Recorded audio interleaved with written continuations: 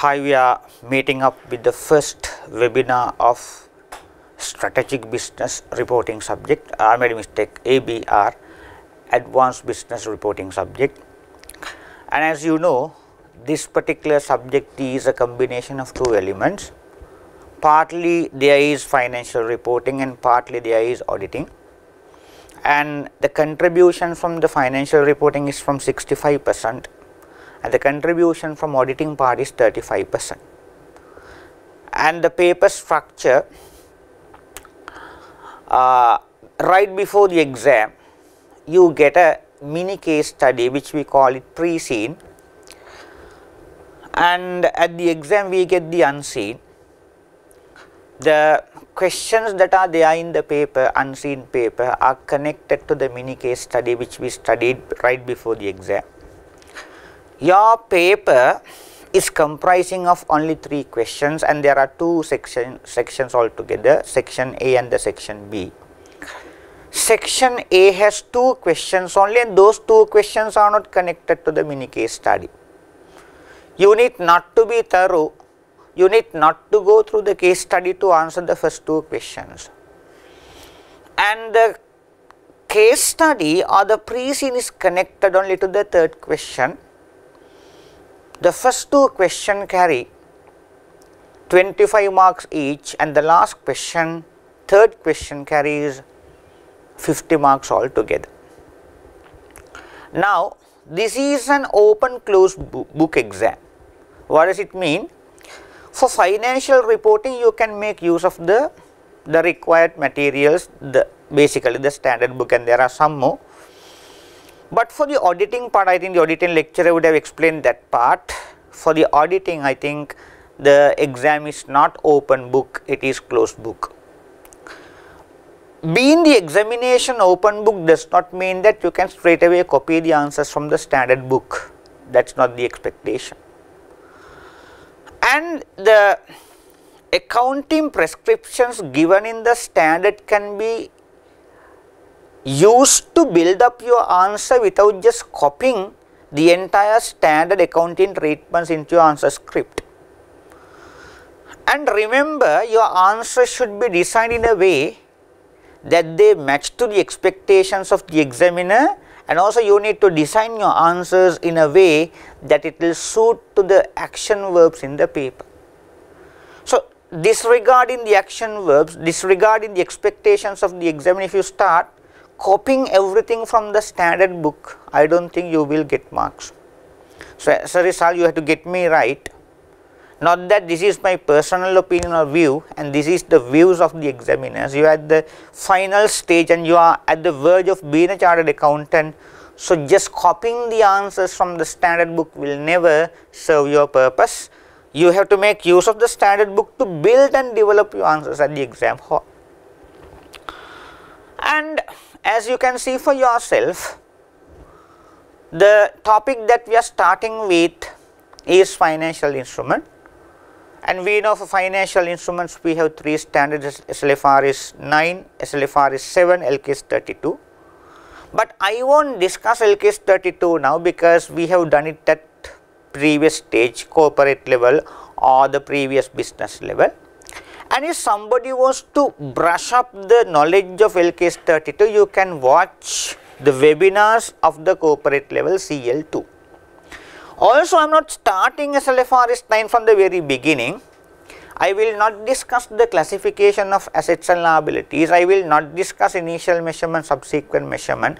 I will not discuss the accounting for transaction cost and so on and so forth. Why? Those are the areas which we learned at corporate level, previous level. So, if you want to brush them up, you might as well to watch the webinars of corporate level and then start watching the videos hereafter. Then,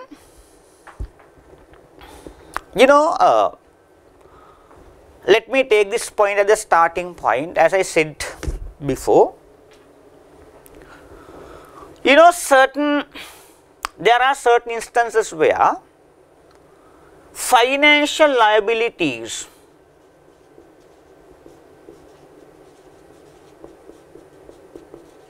are designated under fair value option. What it says is, financial liabilities that would have been otherwise classified under other financial liabilities may be classified under fair value through profit and loss to eliminate accounting mismatch. Or in short, if you decide to classify a financial liability under fair value, debt instrument under fair value through profit and loss, and that fair value change cannot be taken to profit and loss by the full amount, and that fair value loss has to be bifurcated, has to be taken into two components: fair value changes due to market changes, market condition changes, and the fair value changes due to the changes of the credit risk. So, I promised to work out a small example on that. So, let me take that as the starting point, and then let us see how best we can go forward.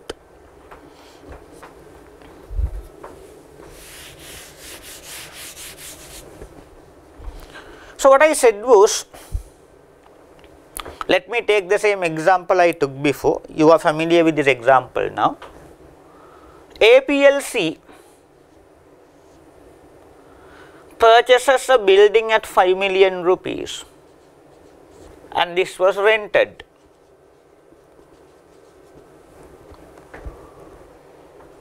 And this becomes investment properties under case 40,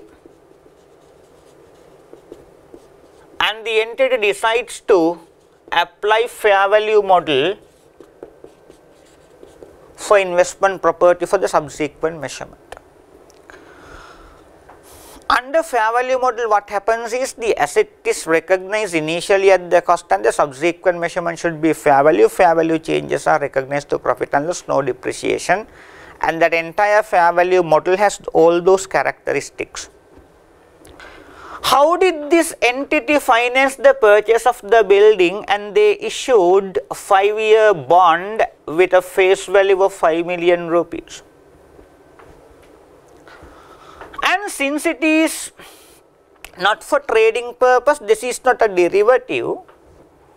If you stick to the technical classifications, and this debt instrument bond has to be classified under other financial liability category,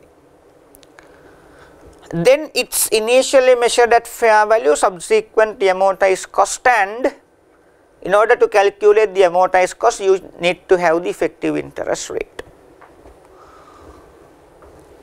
As I said before, these two items are interconnected. If not for the building, we would never go for the bond issue. If not for the bond issue, we would never be able to finance the purchase of the building. Since those two are interconnected to each other, interdependent on each other, SLFRS 9 does not require any other accounting to be used to the bond. Whatever the accounting we are going to adopt for the accounting of the bond should be consistent with that of the investment properties. For the accounting for the bond to be similar and compatible and consistent with the accounting of the investment properties, even this bond has to be subsequently measured at fair value, where the fair value changes are recognized to profit and loss and no depreciation.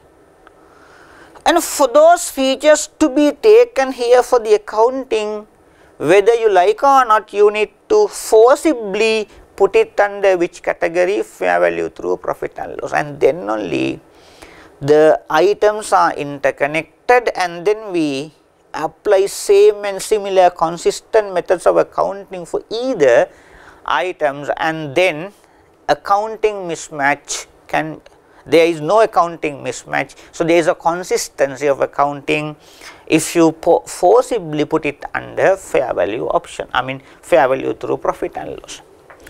Then subsequent fair value, initially fair value say 5 million, subsequent fair value say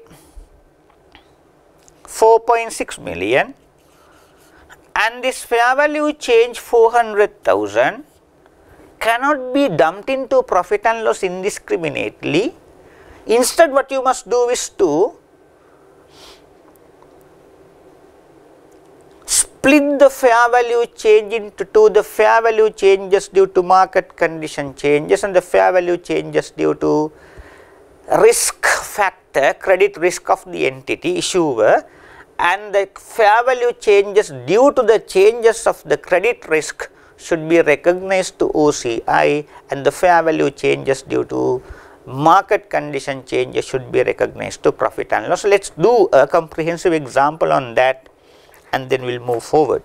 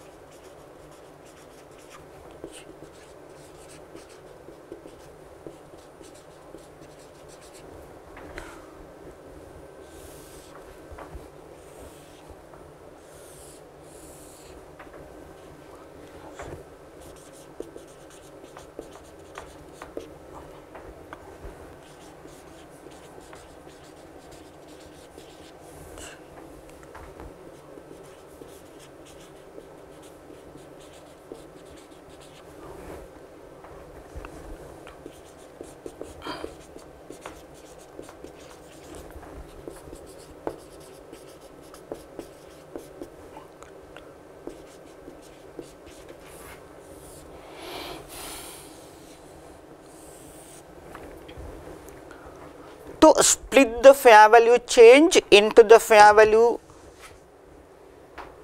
change attributed to credit risk and the amount of fair value changes due to the changes in the market conditions, we can make use of the formula. Amount of change in fair value attributed to credit risk is equal to total amount of change in fair value minus amount of change in fair value attributed to market risk. Having that been taken down, let us go to a simple calculation.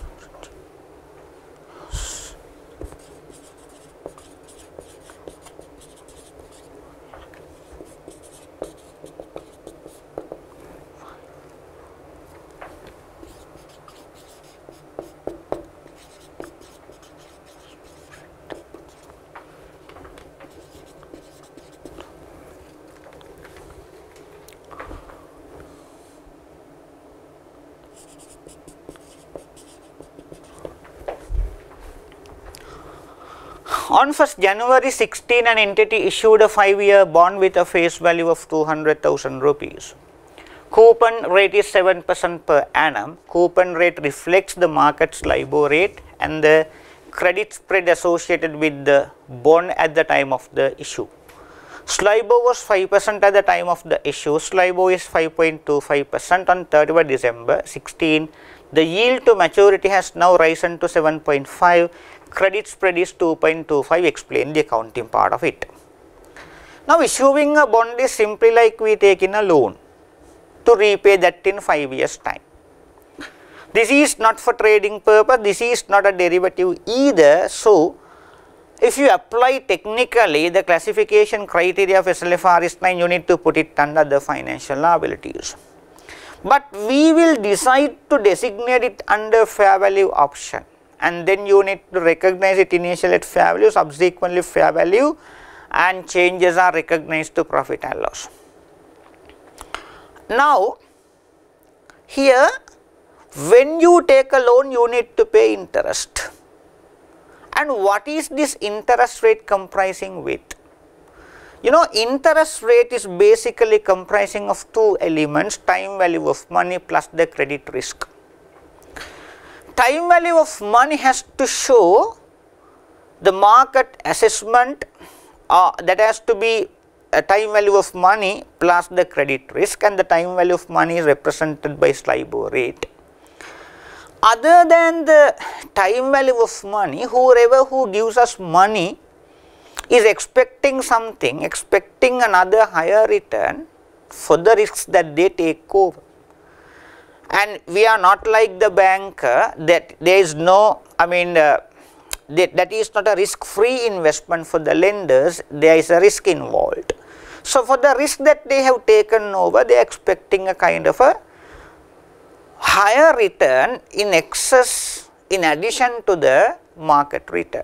So, that is what this credit risk has been assessed for, and that is going to be how much? It is going to be 2% at the beginning. Why?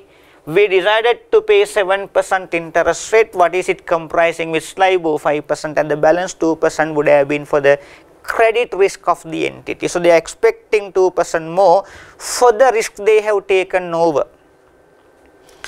Then,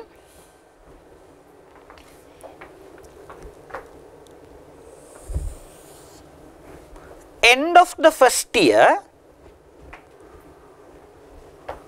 SLIBOR rate has changed from 5% to 5.25%. In other words, market conditions have changed, and that is denoted from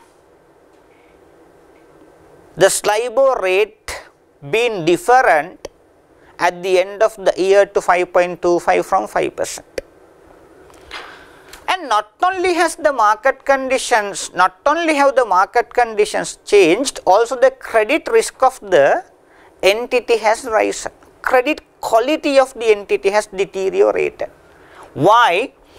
At the beginning of the year, lenders were expecting only 2% for the risk they take over, but towards the end of the year, whoever who is lending you money will be expecting 0.25% extra for the risk they are going to take over. So, higher the risk, the higher the return that the lenders are expecting. Now, you know, for you to value the fair value of this debt instrument on the reporting date, that is part of SLFRS 13, but can't tell, we need to apply. And that part may not be clear. It's not because you don't understand financial instrument, that's because you haven't done SLFRS 13 yet. Nothing to worry. For you to calculate the fair value on the reporting date of the first year, you need to derive the future cash flows of the instrument over the rest of the 4 years period, and to discount those future cash flows by the new interest rate. The new interest rate should be how much?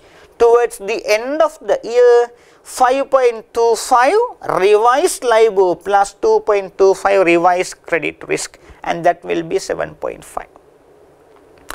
And if you start discounting the future cash flows by that revised total rate of 7.5, finally the ultimate fair value that you get is the fair value with both changes of market condition, changes and changes of the credit risk as well.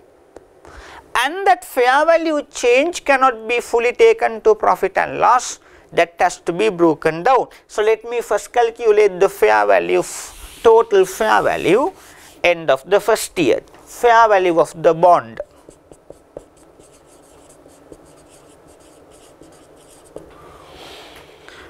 The cash flows are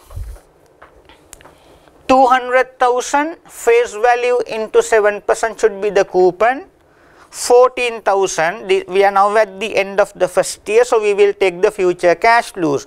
Second year 14,000, third year 14,000, fourth year 14,000, last year 214,000. Discounted by 1.075, 1.075 to the power 2, 1.075 to the power 3, 1.075 to the power 4. So the answer will be 196,651. So initial fair value would have been 200,000. Now it is 196,651. So the fair value change is going to be like 3,341. 3,341 fair value change is including the fair value changes resulted by the changes of market conditions, also resulted by the changes in the credit quality of the entity. Now you need to break that into two: fair value changes due to market conditions and fair value changes due to credit quality. Then you need to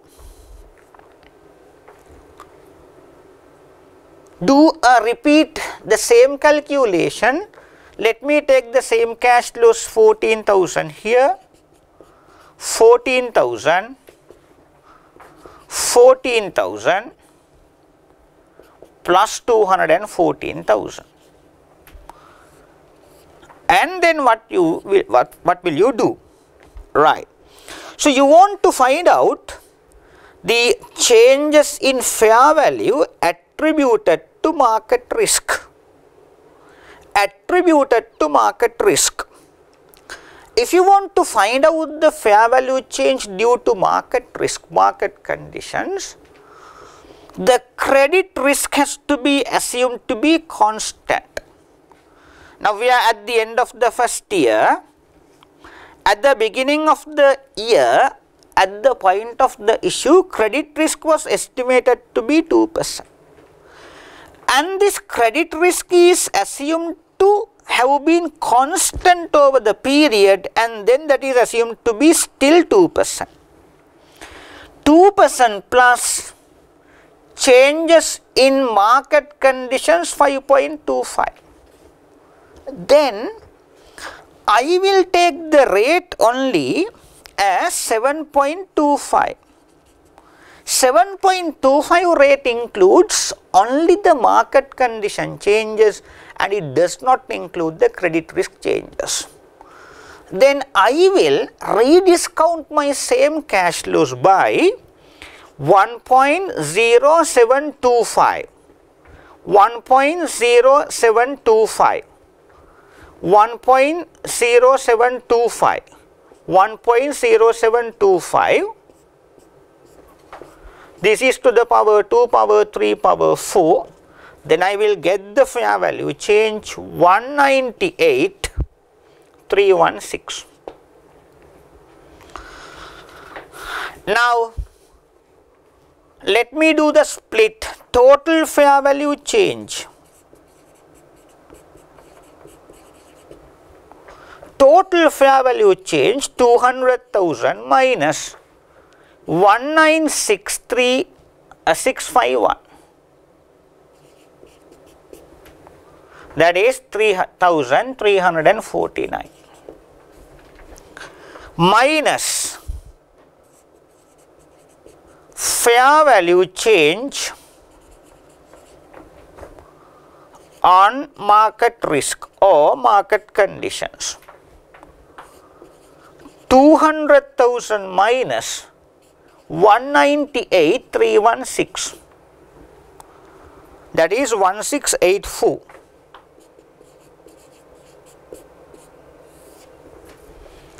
Then the difference has to be 1665. Then fair value changes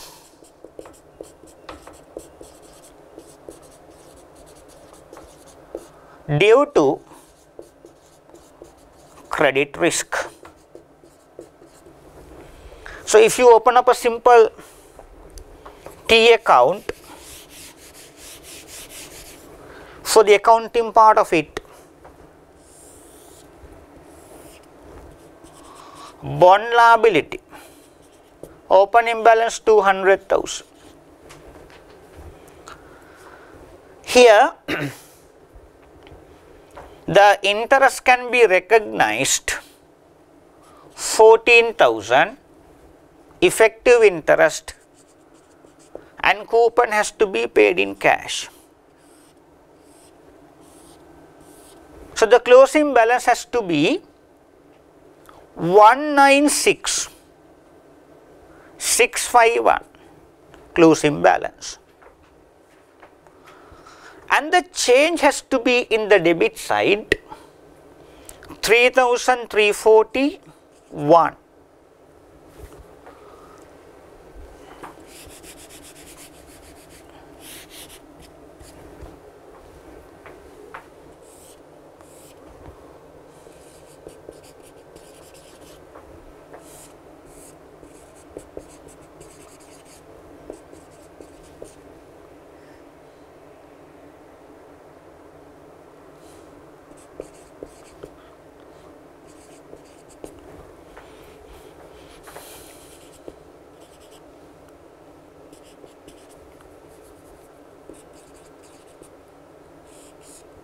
Of this change, 1,665 goes to OCI,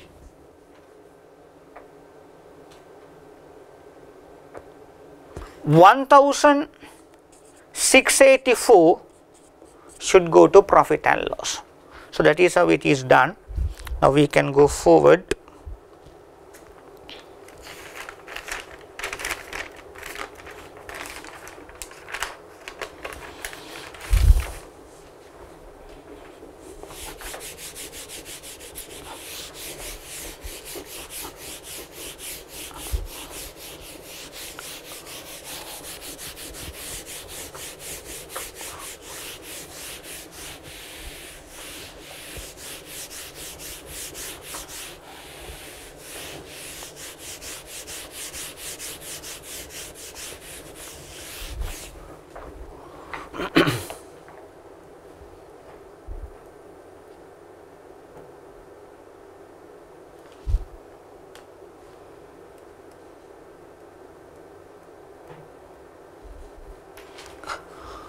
So we will look at question number 18 here.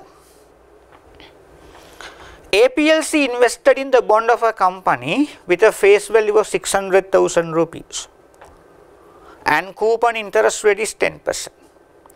The coupon is received annually in arrears. The transaction cost is 60,000.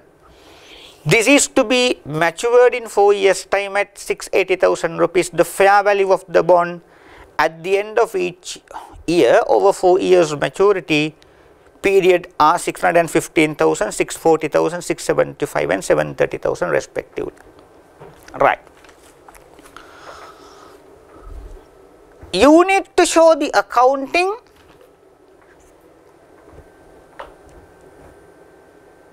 if the entity decides to categorize it under fair value through OCI, or if the entity decides to categorize it under amortized cost. Now before that I must tell you something. We talk about two kinds of interest recognition. They are coupon interest and the effective interest. Coupon interest has to be the interest that applies always on the face value, but effective interest is different.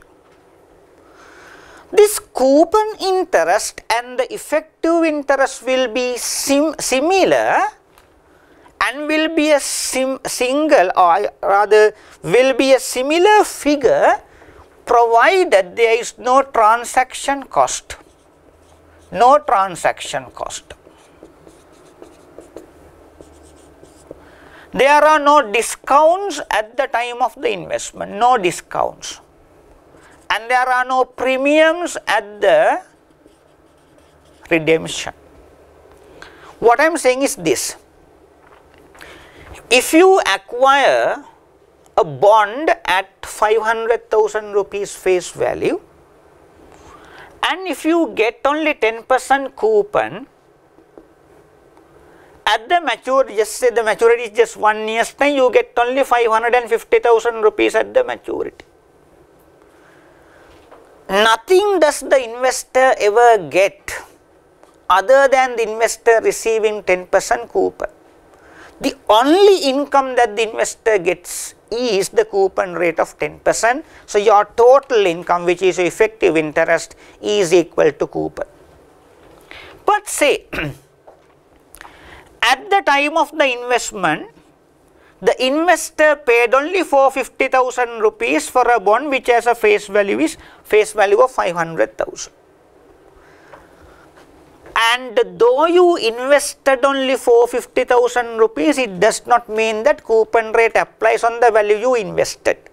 Coupon rate applies always on the face value. And your interest still will be how much? 50,000. At the maturity, which is in 1 year's time, you can receive back 500,000.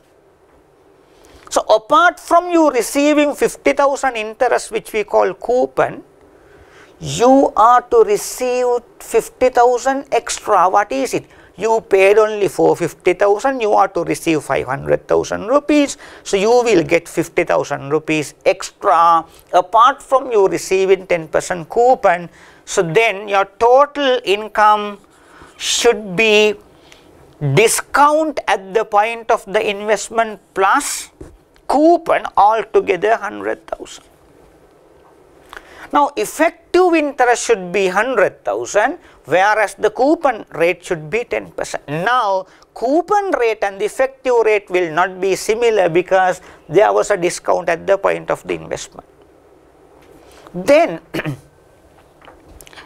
let me take the same scenario where you invested only 450,000 of a bond whose face value was 500,000 and the coupon rate is 10. Total income effectively should be 100,000, but there was a transaction cost of 20,000. Then your total income should not be 100,000 rupees, your total income should be 80,000. So, you should calculate your effective rate to recognize this 80,000 rupees in such a way the transaction cost also gets included. Now, if you further simplify, you acquire a bond whose face value is 500,000 rupees, coupon rate is 10%, so you should get 550 in 1 year's time. But at the point of the investment, you had to incur a transaction cost of 10,000. So, effectively, your investment is not just 500,000, should be 510. Then effectively, your income is not 50,000 rupees, your income should be 40,000. So, coupon rate is 10%, but your effective interest will not be 10%, will be 8%. So, what makes the effective interest rate different from the coupon rate? Their transaction cost. Then, you acquire a bond with a face value of 500,000, coupon rate is 10%, maturity value should be 550.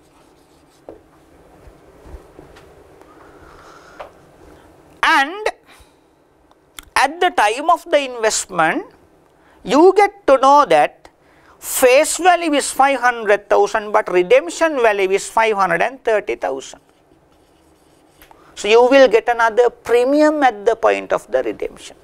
So apart from you receiving 10% coupon interest, you also will be entitled to another payment of 30,000, and altogether your income will be 80,000. Coupon is 10%, that is 50,000 rupee interest, but your total income will be 80,000 divided by 500,000 into 100% will give you effective rate. So what makes the effective interest rate different from the coupon rate? They are the premium at the point of the redemption. So remember, your coupon interest and the effective interest rate will be equal, similar, where there is no transaction cost at the point of the issue, where there are no discounts at the point of the investment, where there are no premiums at the point of the redemption. And if those items are not available, not attached to an instrument, simply your effective and the coupon rates will be similar, and then the coupon interest itself is the amount of interest to be recognized to your profit and loss. Remember, your interest income to be taken to profit and loss should be always based on effective, not on coupon. But where the coupon and the effective rates are similar, your profit and loss item, which is effective interest, should be similar to coupon. So having that in your mind, we will go to question number 18.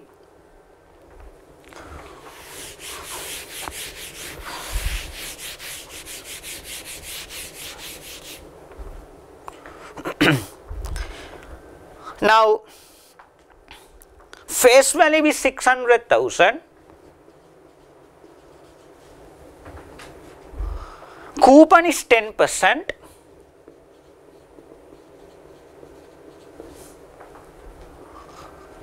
Four years maturity. At the maturity,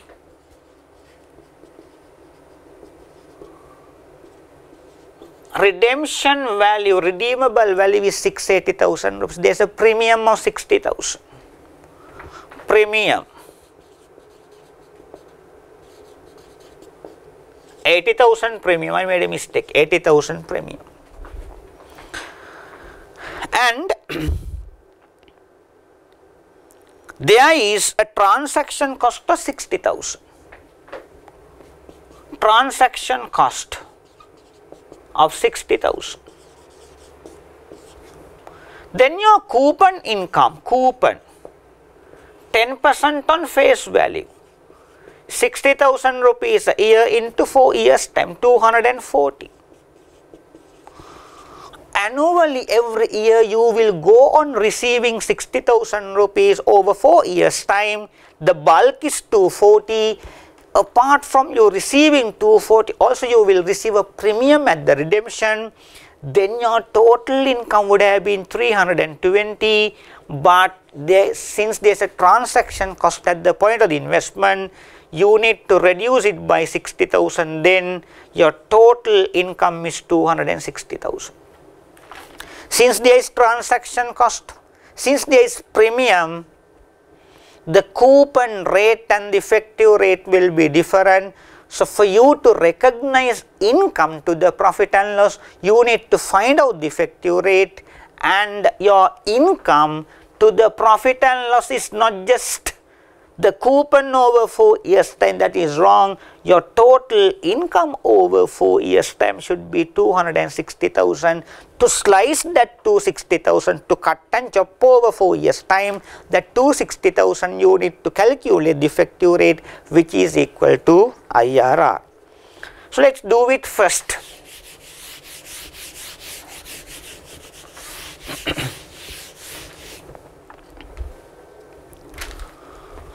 Year 0, first year end, second year end, third year end, and the fourth year end.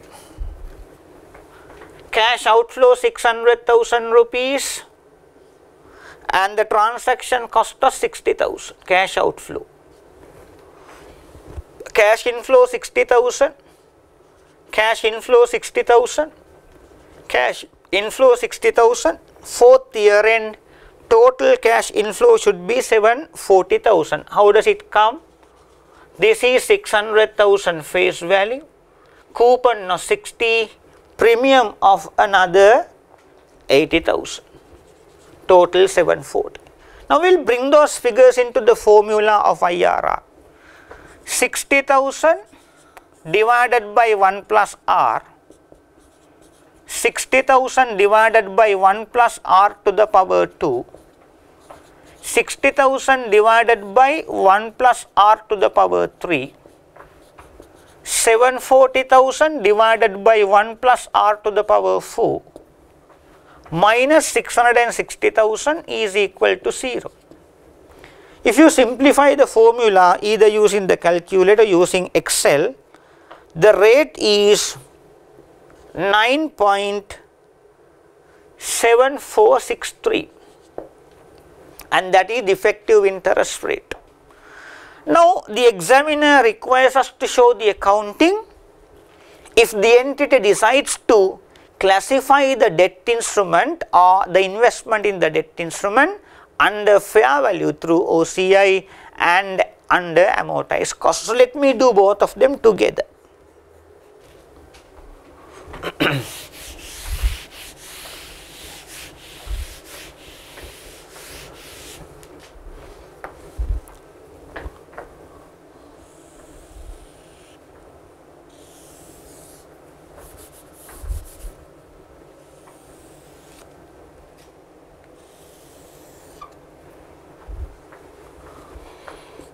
Amortized cost.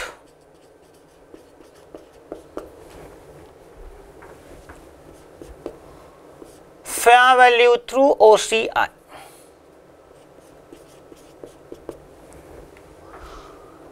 In either methods, the initial measurement should be the fair value 600,000. 600,000. And transaction cost, under each method transaction cost should be added to the initial carrying value, that is 60,000. Transaction cost 60,000. Then you apply effective interest rate on 660,000 to calculate the amount of interest income to the first year, interest income that goes to profit and loss. So you can recall your memories. The interest income you recognize to profit and loss should be effective interest rate. So that is 64,325. 64,325. And interim cash payments are there, debit cash and credit to asset account 60,000. So can you recall the formula for amortized cost? Initial fair value plus amortized finance income minus the repayments will be equal to amortized cost. So if you close up the account,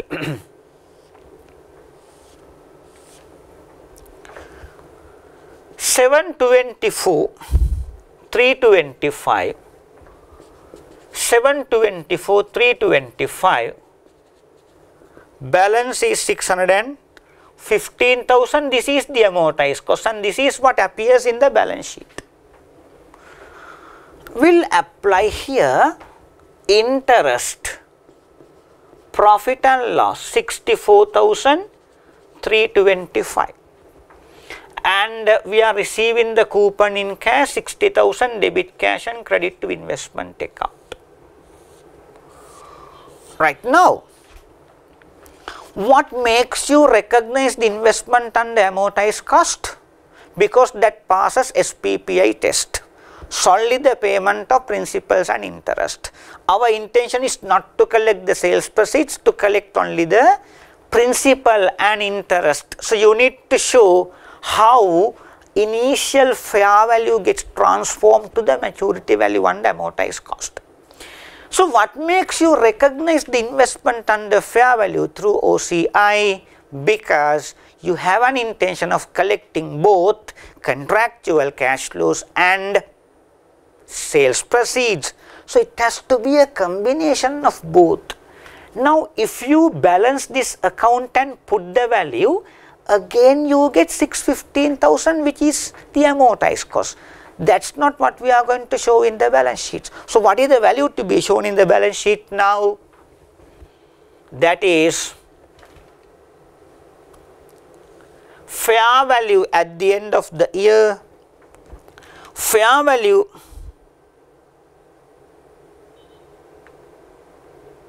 I made a mistake here. The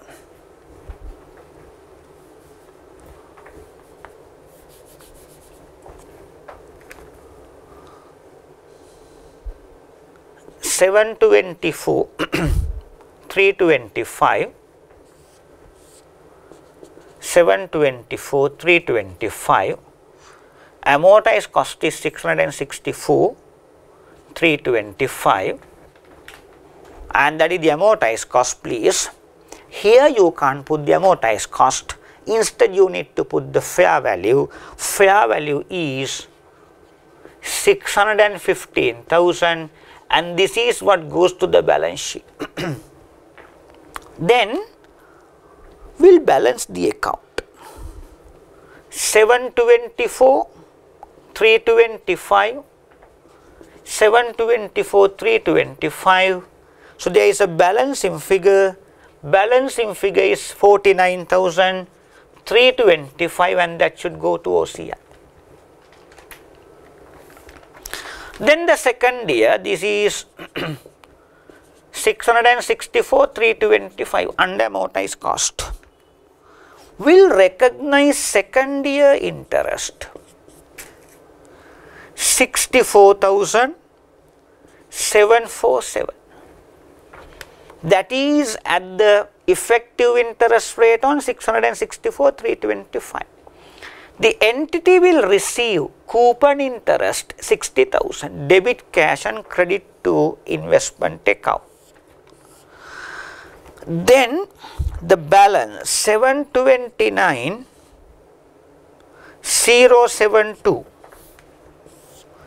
729,072, balance 669,072.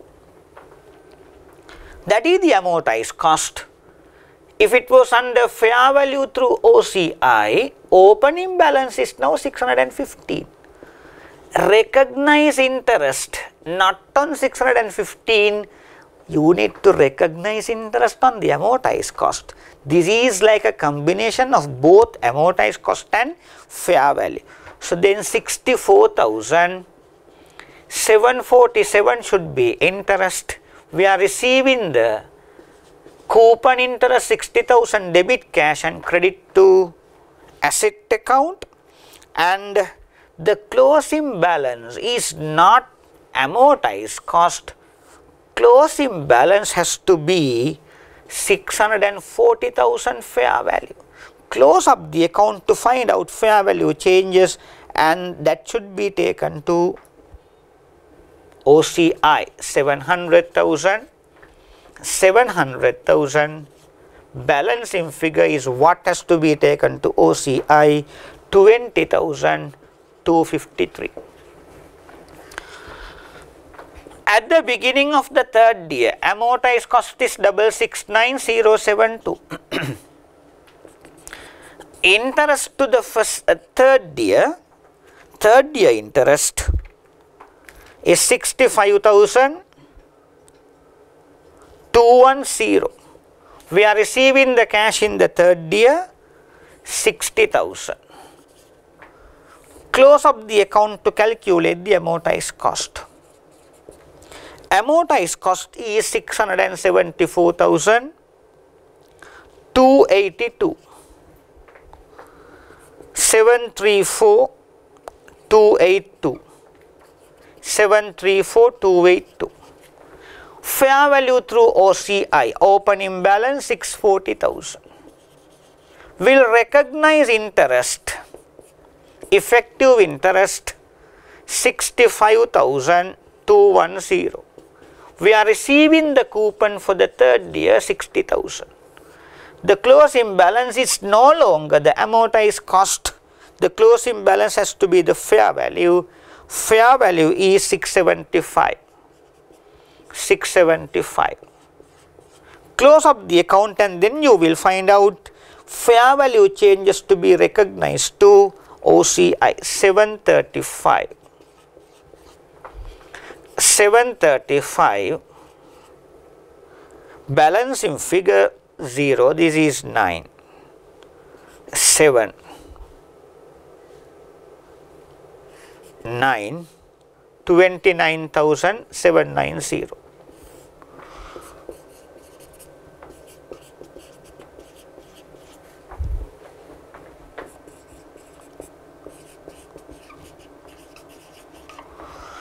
Last year, we will recognize interest at effective rate. So, that is 65,718. We are receiving the coupon interest 60,000.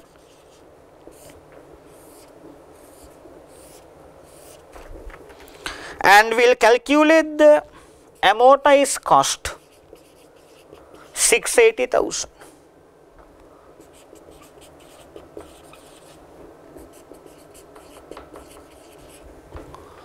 And fair value through OCI will recognize interest 65,718. We are receiving the coupon 60,000. Closing balance is no longer the amortized cost, that is the fair value. Fair value is 730,000. Don't worry about this fair value. And we will take the changes in fair value and that is taken to OCI. Fair value change is 49,282. That goes to OCI. Sometimes at strategic level, a question of this nature can be coupled with SLFRS 13, and a similar question has been given in June 2015. What happens is here, APLC invested in the bond of a company with a face value of 800,000 and coupon rate is 12. Coupon is received annually in arrears, transaction cost is 40, maturity value is 880,000. In 3 years time, the yield curve of the bond is 12%, 15 at the end of the first year and the second year respectively. You are required to prepare the investment account if the entity is recognized in that under fair value through OCI and it is recognized under amortized cost. There, fair values are not given like the questions we just finished discussing. You need to apply SLFRS 13 first to calculate fair values of the instrument using the yield curve, and then only you can do the other calculation. You can try on that on and see how successfully you can complete. So, we can move on in our discussion.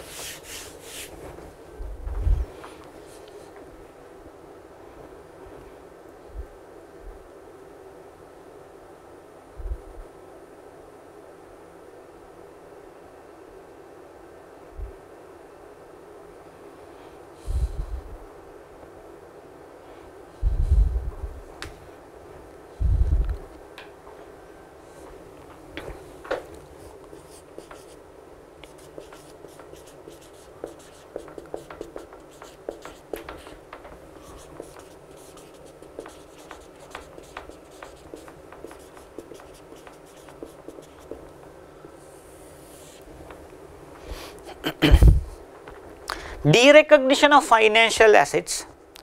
This is also another important area. Why I have seen lot of examples being given in the papers. If you see 2016 June, questions have been given from derecognition. It's not ABR that night, was CFR. your equivalent paper. And there is a lengthy and a heavy flowchart being given in my presentation, also in the standard book, to explain the derecognition criteria, and we can't discuss all of them with all the examples in the presentations. That takes a lot of time. So instead of making that so detailed, let me concisely bring all these criteria of derecognitions under 4 headings. Financial assets are derecognized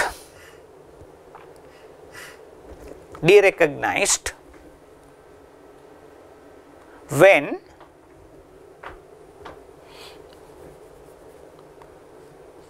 the risks and rewards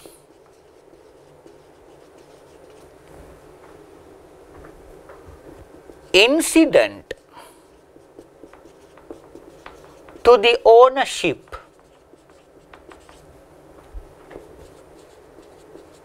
pass to another party.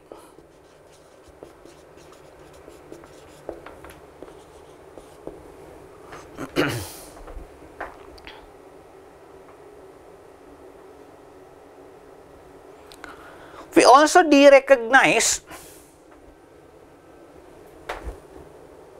financial assets when the control of the financial asset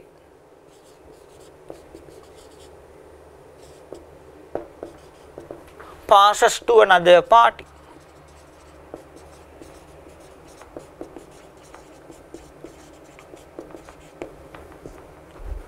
Third, also we derecognize financial assets when liabilities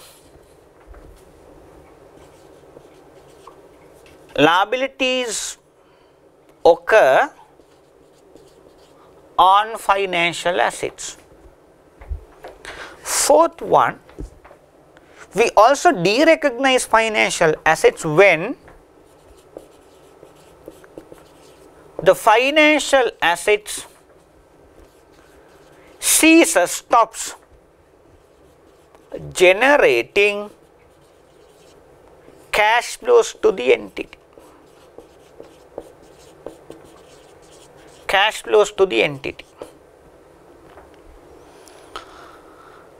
Now, for each and every criteria, a bulk of examples can be given, but we cannot discuss all that entire bulky list of examples in this video. We have to be within the time frame. So let me start with the simplest and the easiest available. That was the last one.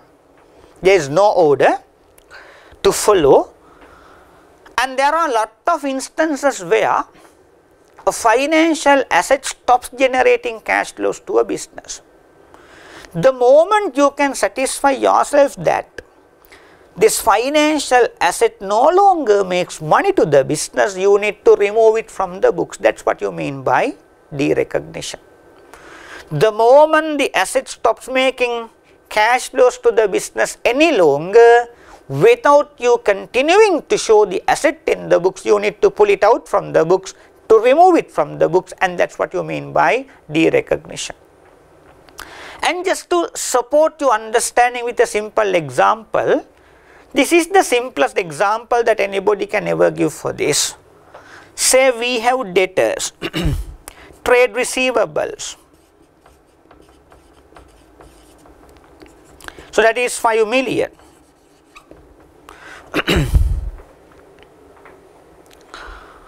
What has happened is we get to know that the customer who owes us money is no longer capable of making the settlement to us, and he is already dead or maybe bankrupt. And however much you try to convince him to pay us, that nothing works out. So finally we came to the conclusion, compromising conclusion, that this asset does not generate as a cash flow. No longer can we expect this asset to generate cash flows into the business. then you decide to derecognize credit to asset and debit to profit and loss, the derecognition. Fourth criteria, when the asset stops generating cash flows into the business. Let me move on to the first one, which is the hardest part, also the most important part. An entity can derecognize a financial asset where the particular financial asset concerned is sold to another party, and along with the sale transaction, the entity transfers risks and rewards of the asset to the buyer. So, you know, a sale transaction can be viewed in two different perceptions. You can look at it from the accounting viewpoint, also you can look at it from the legal viewpoint. Just by transferring the legal title of the asset to the buyer, the sale transaction is considered to have been completed legally, but that is not how we look at it from the accounting viewpoint. For a sale to be a genuine, absolute commercial sale transaction, we should not only transfer the legal title, also you should transfer the risks and rewards to the buyer. Now, say, there are a lot of instances where a sale is considered to be a sale legally because the legal title has passed to the buyer, but that same sale transaction is not considered to be a genuine commercial sale transactions in accounting language. Why? Risks and rewards have not been transferred to the buyer. And let it to be a sale from the legal viewpoint, and we are not bothered. So, we are bothered only when the sale transaction occurs from the accounting viewpoint. For the sale transaction to be a genuine complete sale transaction, let the risks and rewards be transferred from the seller to the buyer. If Saman Mali gets married to Saman, Saman Mali's name will be changed from her father's surname to husband's surname. Legal title passes from the parents to the buyer, husband. That is only a legal marriage. But for there to be a marriage in our accounting jargon, all the risks and rewards need to be transferred from the parents to the buyer, husband. Even after the marriage, Saman Mali is dropped to the office by father, not by the husband. Saman Mali is picked from the office in the evening, not by the husband but by the father. Even after getting the salary, salary is given not to the husband, to the parents. Even for a slight headache, she has to be taken to the hospital, not by the husband but by the father.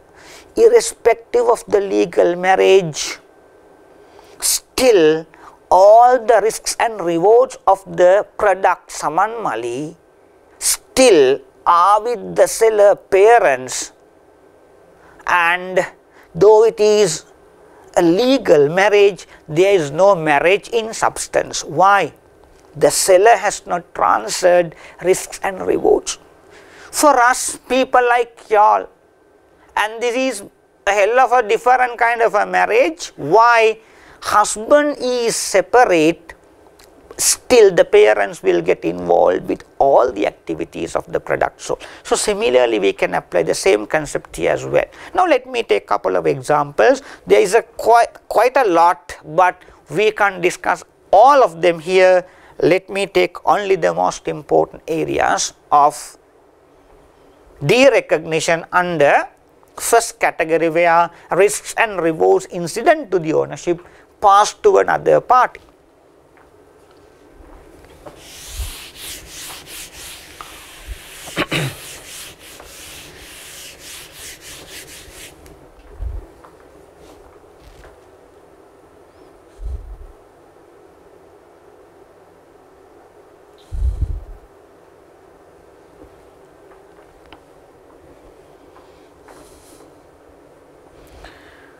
Repurchase agreements and securities lending.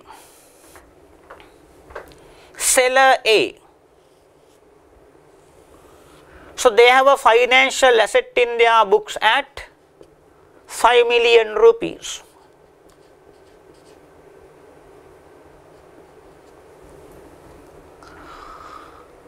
Say on 1st January 19, A sells the financial asset at 6 million rupees.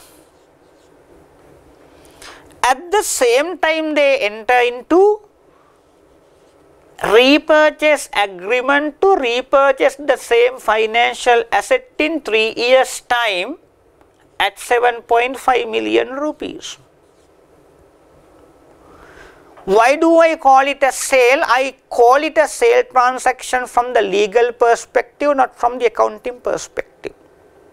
For you to call it a sale from the legal perspective, you look at only one aspect. What is it? Whether legal title has passed to the customer or not. Yes, that has passed.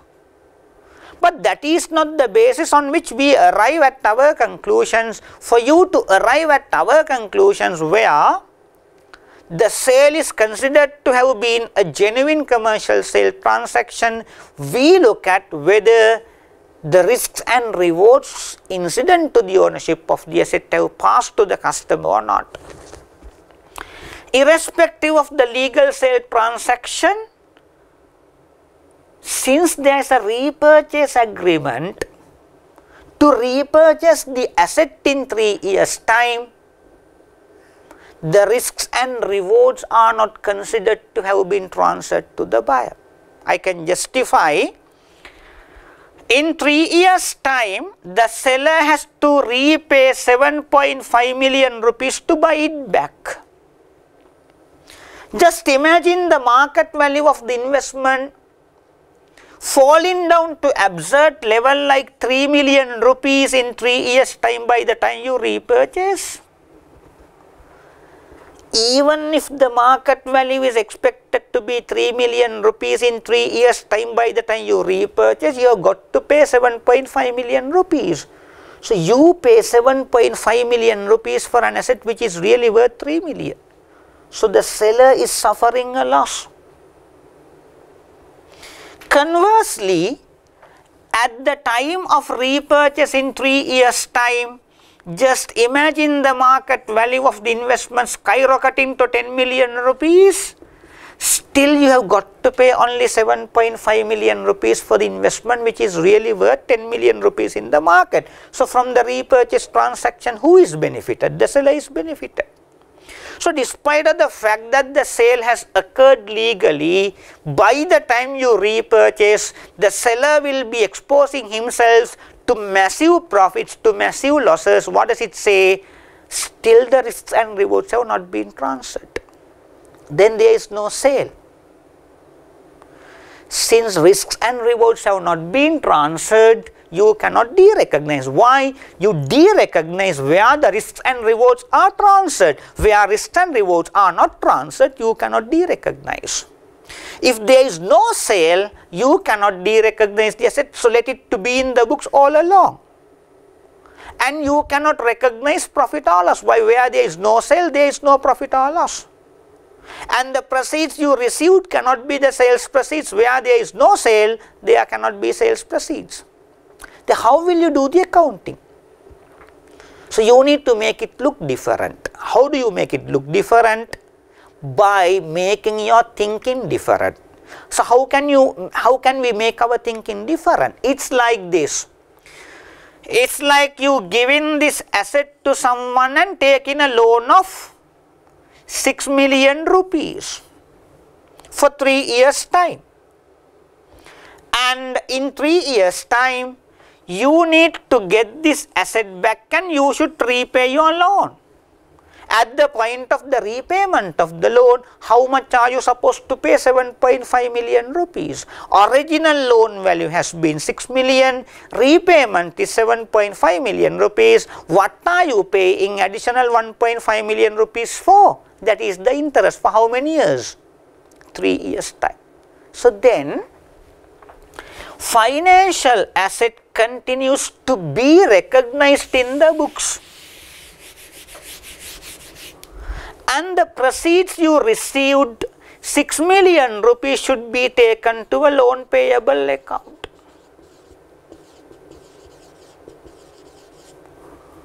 And this is another financial liability. Decide the classification. It's not fair value through profit and loss. It has to be under the financial liability.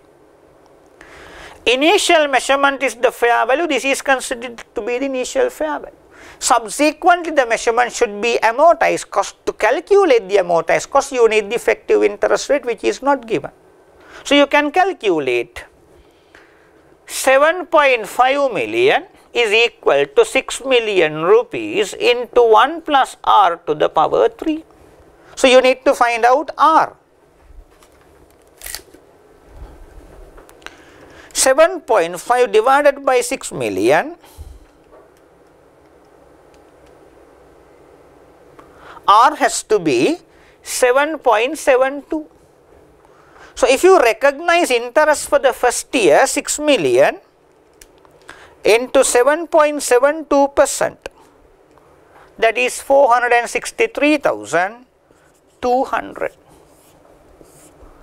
6,463,200 should be the amortized cost, and you know amortized cost serves two purposes: bringing the initial fair value to the maturity value and amortizing the finance cost logically over the maturity period. So, that is how you do the accounting when you sell a financial asset with a repurchase agreement and a securities lending. Here you have obtained a loan of 6 million rupees by providing the financial asset as a security, and that was the sole purpose.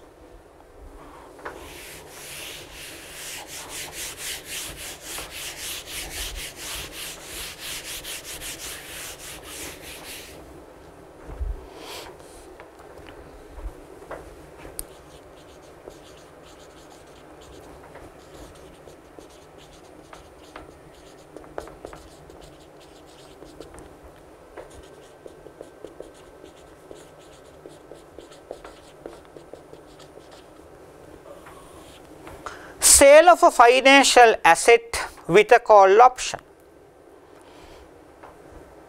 And previous,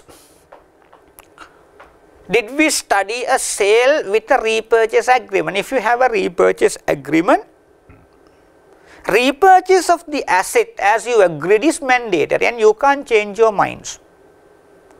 Later you cannot change not to repurchase. Why? You agreed. So you need to keep to the promise. But if you sell a financial asset with a call option which the seller can exercise, seller can decide whether he should repurchase it back or not to repurchase, and the buyer should keep his mouth shut. He cannot force and influence the seller to buy back. No, he cannot do. If the seller decides to buy back, he has to return. If the seller does not decide to buy it back, he has to keep his mouth shut. He has to keep the asset with him. So, depending on what the seller does, buyer has to respond. Now, if you sell a financial asset with a call option,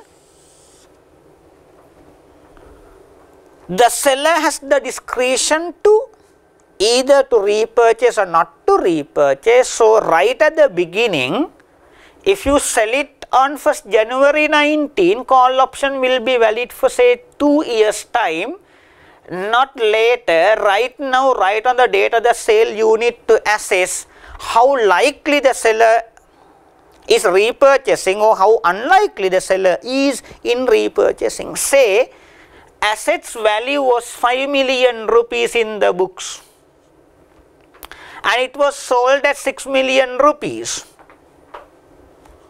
Sold at 6 million rupees. And the seller can repurchase it at 7 million rupees anytime over 2 years time. So, the exercise price of the option, call option, exercise price of the call option should be 7 million. The seller is pretty sure that over 2 years' time the market value of the investment will skyrocket. That will make the seller feel repurchase the asset. He will feel that the market price of the investment will be 9 million rupees over 2 years' time. But if he repurchases, he should return only 7 million and that will be worth 9 million rupees. Just imagine you were the seller, what would you do? You will decide to repurchase or decide not to repurchase. You will obviously decide to repurchase. Then the call option is in the money. Seller will repurchase, he wants to get the benefit. Then financial asset is not derecognized.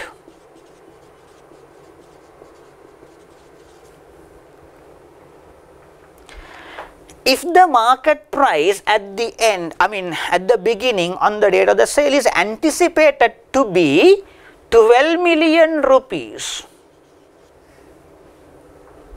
and the seller is even more likely of repurchasing to get this massive benefit back to him, so then call option is deep in the money.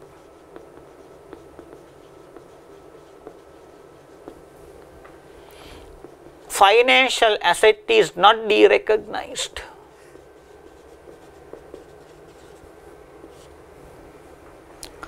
And just imagine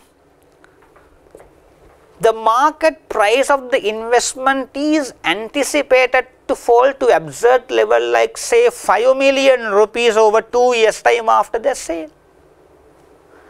If the fair value of the market price is expected to be 5 million rupees, it's not worth being repurchased. Why the seller has to refund 7 million rupees? If you were the seller, what would you do? You would decide to repurchase or decide not to repurchase. Decide not to repurchase, then this call option is out of the money.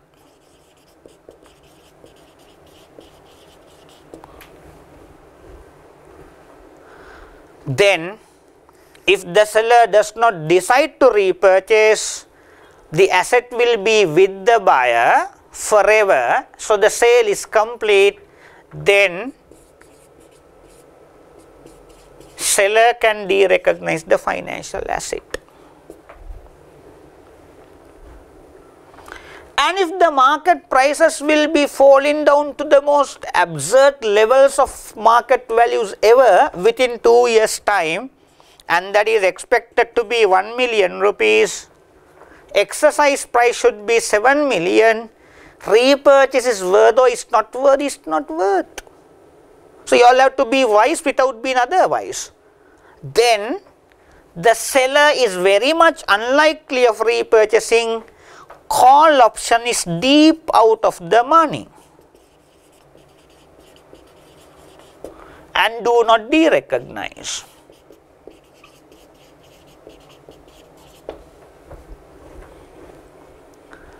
And if the market value of the investment is expected to be at 7 million rupees all along, what is the option? It's not Kundu money, it has to be at the money. At the money. And this is how you should recognize or derecognize if you sell it with a call option. So, let us look at it. Again, if the sale is done with a put option,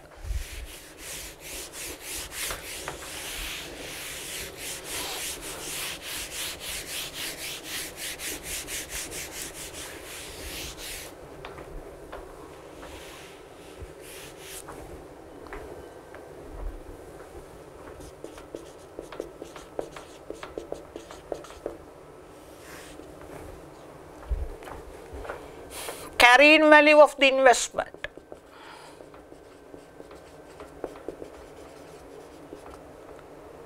₹5 million, selling price 6 million, exercise price of the put option 7 million.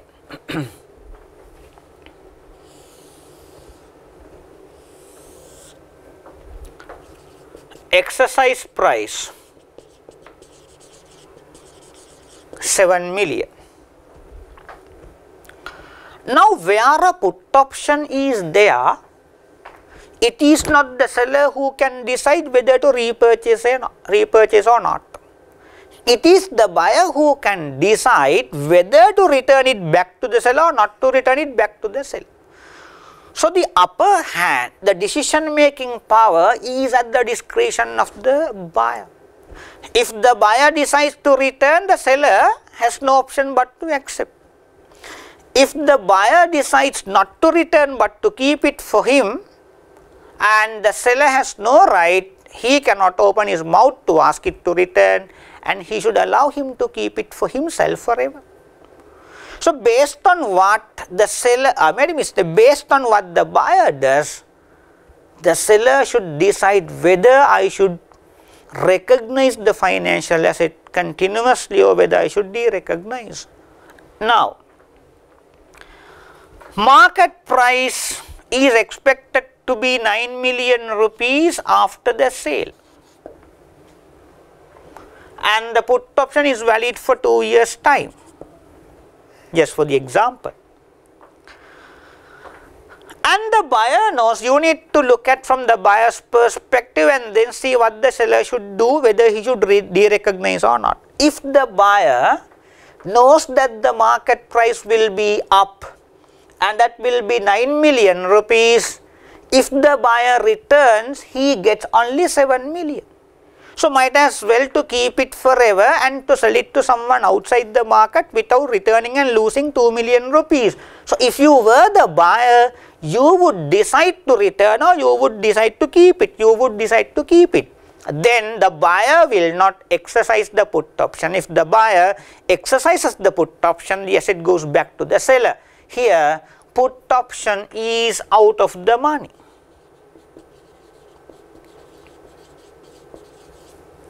If the buyer does not return, that's like giving the benefit to the buyer, the risks and rewards have been transferred, and then seller has to de-recognize the financial asset. And if the market price after the sale over 2 years' time will be expected to rise to 12 million rupees, getting this asset back to the seller from the buyer is like you getting blood out of a stone. You can't do that ever. And the buyer is very much unlikely of returning the asset back to the seller, so the put option is deep out of the money. Deep out of the money. And seller should de-recognize. And if the market prices are expected to fall down to 5 million rupees after the sale, then the buyer has to think wise. If the asset is returned, he gets 7 million rupees. If he keeps and sells to someone outside, he gets only 5 million rupees and to suffer a loss of 2 million. So, might as well to return rather than to keep and to suffer. So, then the buyer will decide to return it, and then the buyer is likely of returning by exercising the put option. Then the put option is in the money. And if the buyer is returning, that the seller has to get it back.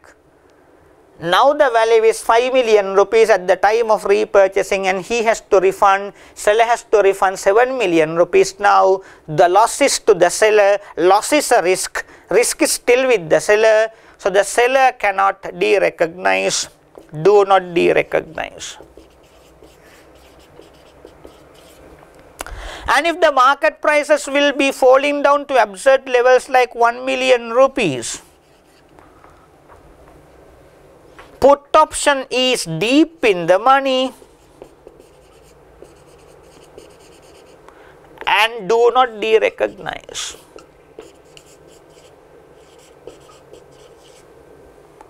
So, this is how a put option works, and this is how you should decide whether you should derecognize or not when there is a put option.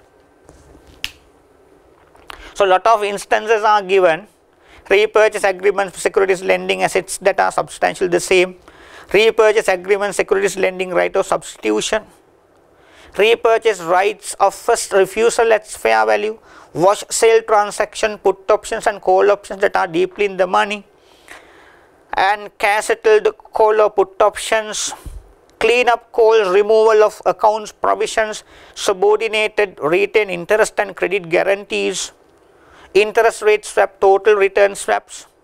All these are part of our discussions, but we can't discuss due to the time constraint, and we will go forward.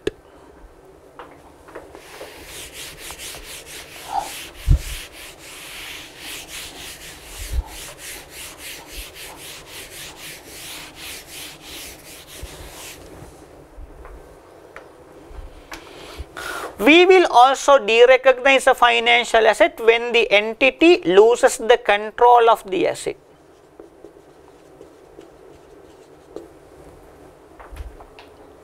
Now, let me take the same put option to explain.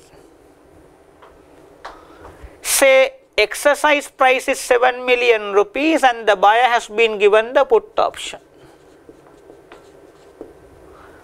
Market price is expected to be 10 million rupees after the sale. And if the buyer decides to return it, he gets only 7 million rupees, but if he decides to keep it for himself and to sell it to someone outside, he will get 10 million rupees. Then the entity has lost the control. Why?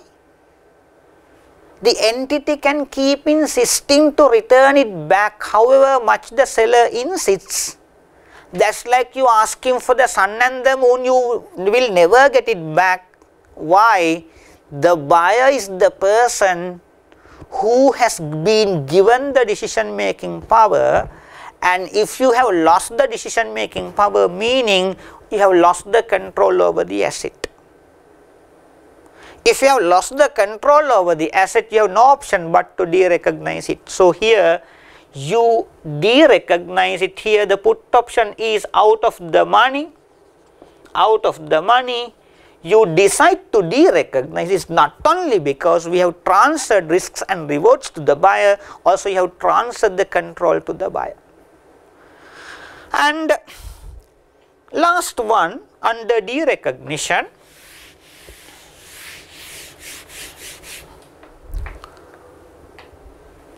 you derecognize financial assets where liabilities are incurred. Say we have a fixed deposit of 10 million rupees, a simple example. We are in company A, company B wanted a bank loan. Company B has been notorious in defaulting loans to almost all the banks, even including the blood bank. And then B has taken a bank loan of 10 million rupees from bank C, and company A has given their fixed deposits as a collateral to the bank of company B. As usual and expected, company B has defaulted the loan, and the bank is not losing anything because they will recover the loan by possessing the deposits of company A. Now, the 10 million bank loan liability is falling on the fixed deposit of company A, where liabilities occur on financial assets. You need to derecognize this 10 million worth of a deposit is no longer A's deposits, and that is the bank of company B's deposits, and you need to forget about it and to derecognize it from the books of A. So, that is how you do the derecognitions. It was just a small explanations, and there are so many areas to be looked into, but due to the time constraint we will limit that examples to those. And then we will go to another important area, say impairment of financial assets. So, I am moving on to impairment of financial assets.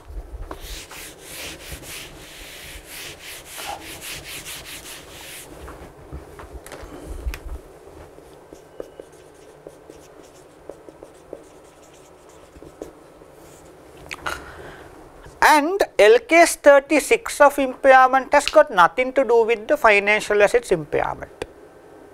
LCS 36 deals with the impairment of non-financial assets. Financial assets impairment is dealt by SLFRS 9. Now, if you have done LCS 39 before, the main reason why a revision was required for LCS 39 is because there were a lot of deficiencies in impairment model. The impairment model we had developed was incurred loss model. You get to know that the asset is impaired only when everything is done.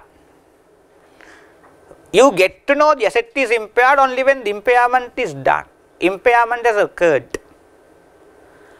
And we had lot of concerns about the fact it does not provide forward looking information. Coming events cast their shadows before. If somebody comes to the classes, starts being drowsy, starts being sleepy, start playing with the fingers, start playing with the nails, start playing with the hair, and starts coming late, starts leaving early, and those are indications of possible impairments of the results at the exam. Why? Forward look, we need to tell them, look here, you coming late will impair your results at the exam, you leaving early of the class will impair your results at the exam, you being drowsy in the class will impair your results at the exam. And me telling to a student that you failed the exam because of sleeping in the class is incurred loss model. She or he themselves know that they have failed, and no point of me saying that, telling them that they have failed, and they themselves know. But before that fail, I should tell them, look here, if you do not change the way you are in the class, if you stop being drowsy, if you stop being inactive, if you stop leaving early, if you stop coming late, then you can correct yourself and then you have better results at the exam. So, this shifting from LCS 39 to SLFRS 9 was required the most because we wanted to incorporate more forward looking information into the impairment model without having this incurred loss model. So, that was all about it. It is so much for the introduction of impairment model of SLFRS 9, and this area is 3-4 times bigger than all the areas we have learned in SLFRS 9 LCS 32. That needs lot of time to discuss. Also, what I do here in this video will not be a comprehensive one. When you do this practically, it is much more harder. So, you can't do anything in practice with this little knowledge. You need to expand your circumference of your knowledge of impairment to apply that in practice. So, the model that we apply is called credit loss model. Credit loss model. Credit loss model. What is it? The expected shortfall in contractual cash flows. Expected shortfall in contractual cash flows. Then expected credit losses, the weighted average of credit losses with the respective risks of a default occurring as they weights. So, if you apply the probability weightage for the shortfall of contractual cash flows in the future, that is called the expected credit losses. Lifetime expected credit losses, the expected credit losses that result from all possible default events over the expected life of financial instrument. Then past due, a financial asset is past due when a counterparty has failed to make payment when that payment was contractually due. purchase or originated credit impaired financial asset, purchased or originated financial assets that are credit impairment on initial recognition. So, we will take one by one in our discussion.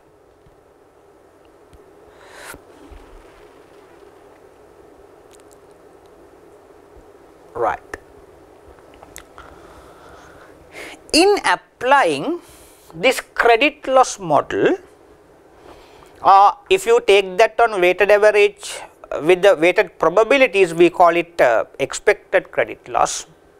Credit loss is the expected shortfall in the cash flows in the future.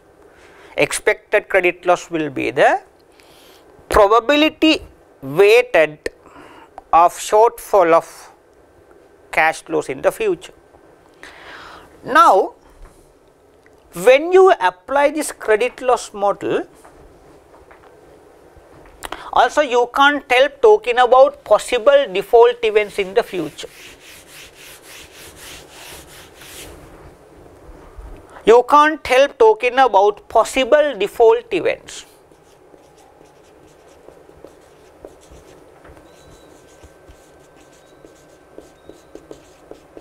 Possible default events. How possible is a financial asset being defaulted? Default event, possible default events. Now, as you can see for yourself now, when you apply the impairment model, all the financial assets are taken to 3 stages. Stage 1, we call it a financial asset where there is no significant deterioration in credit risk. There is no significant deterioration of credit risk from the initial recognition.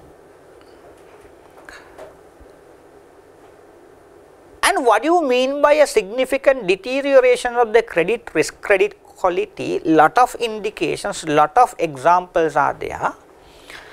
And the simplest example that anybody can take ever is a financial asset or receivable balance being past due. Past due. What do you mean by a receivable being a past due? If a particular receivable is more than 30 days due from the due date, we call it a past due. And there is a rebuttable presumption on that. Let me restrict our examples only for this one, if not it becomes a lengthy discussions.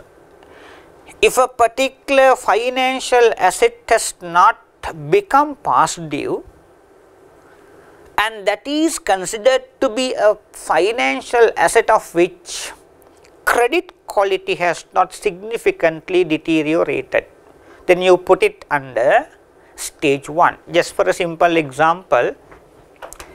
And if you have granted a loan to a customer at say 10% interest rate, let me say 2% interest, or say 10% interest annually, and you are supposed to receive the capital plus interest on 25th of each month. And if this customer has been a very good customer of making the payment exactly on 25th, not before 25th, not after 25th, and he is as good as his words ever before to make the payment exactly on 25th of each month, and the credit quality has not significantly deteriorated. So, there can be just ups and downs either way, just 1 or 2 days delay or 1 or 2 days early payment, and that ups and downs either way does not say that the credit quality has significantly deteriorated. If that credit quality has not deteriorated significantly, we put it under stage number 1. Then, if the credit quality is deteriorating significantly, quality is decreasing, quality is going from bad to worse, quality is becoming poor, and it's now becoming past due, its outstanding balances are due for more than 30 days time, then the credit quality is deteriorating, it's declining gradually, quality is dropping, risk is increasing. When the quality drops, the risk is increasing, then that particular financial asset is no longer at stage 1 and that has to be kept at stage number 2. So, depending on which stage a particular financial asset is graded, your impairment review can be different. And stage 3, objective evidences have occurred triggering the fact that the financial asset is impaired. Objective evidences are becoming apparent to confirm, to guarantee that the financial asset is impaired. And now lot of indications are given for objective evidences.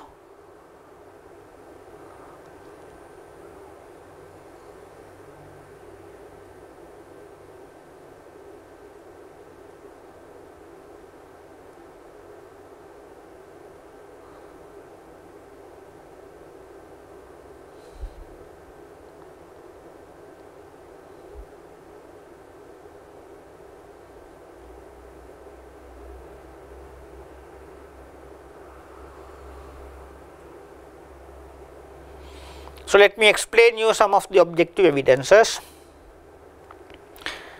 If the customer becomes bankrupt, objective evidence, and if there are significant breach of loan covenants, objective evidence. Say settlement has to be always on 25th of each month, that is the loan covenant. And this man has practiced or developed the habit of making the payments once in 3 months time the full amount and once in 4 months time the full amount, and this man sometimes pays only the interest, no capital, and that is what a breach of loan covenants, and that is an indication of providing objective evidence. It's no longer at stage 1 or 2, it is at stage number 3. Objective evidences are provided. And disappearance of an active market, and requesting some concessions that wouldn't have been otherwise available to the customer, and the loan tenure has been 10 years, 2 years have gone, another 8 years is left out, and this man is asking another 5 years time, 8 plus another 5, altogether another 13 years to make the full payment. And he says interest rate is 12%, he can't afford to pay 12, he is asking us to bring down the rate from 12% to 6%.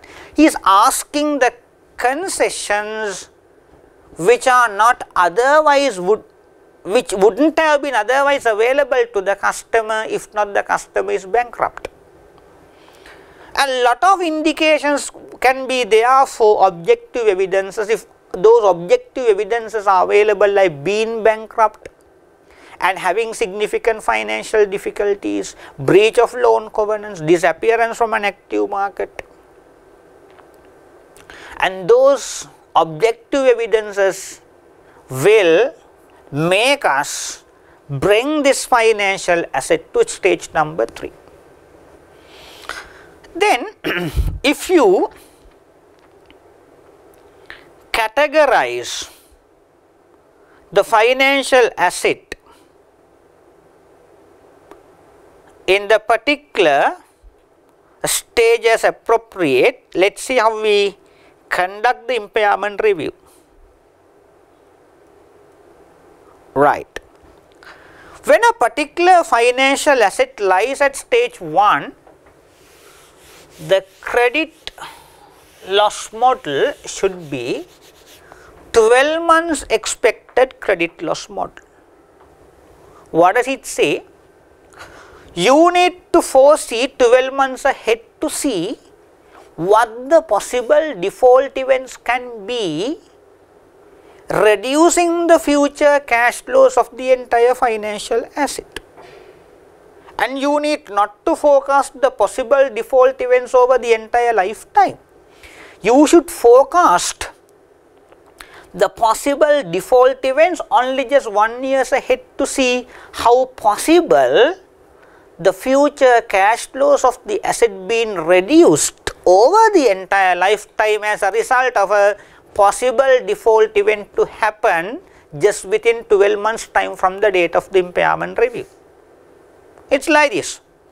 So there was a girl. She has been amazingly good at her studies in school, consistently good. She got 9 A's in O level, became island first, thought of doing commerce stream just for the purpose of being island first. She became island first in A levels as well. So her quality has not deteriorated significantly. Consistent performances. And her parents are not bothered about what event will bring down, reduce the potential of being island first in all the exams in chartered. Her parents are bothered about what event can reduce the ability of being island first in only business level 1. She started doing chartered business level 1. So they are reviewing only 6 months expected credit loss model, because they are reviewing, they are predicting the possible default events only of 6 months ahead from the date of the studies of chartered right up to the exam date. Like what? There is nothing that can prevent her from being island first in the exam, the way she has been performing consistently ever in the history. But certain things will reduce her ability of being island first at first exam. Like what? Now just imagine she getting into a trishow, asking the trishow driver to drop her at St. Lawrence, and on her way she was concentrating and reading some notes. The trishow guy has taken the girl to St. Lawrence to see that it was St. Lawrence Church, not St. Lawrence College, which was the exam center. And she was in a panic now. She is losing her concentrations. That will distract her, and she got late by 30 minutes to the exam hall, and that will bring her down. And psychologically she is down, and that will reduce her ability of being island first at exam. Happens. And she got into the bus to go to the exam hall. Now she is getting down from the bus, and the person who was behind this girl stepped on her slipper, and she stumbled and fell off from the bus, and she was injured, started bleeding, and that she can't go to the exam on time, and that will once again reduce her ability of bringing down, that will reduce the ability of being island first at exam. And it was hell of a rainy day, heavy downpour of rain, and she got caught to rain, and she does not have an umbrella even. Once again she got caught, and she was late to exam hall, and that will bring down, that will reduce and impair her ability of being island first at the exam.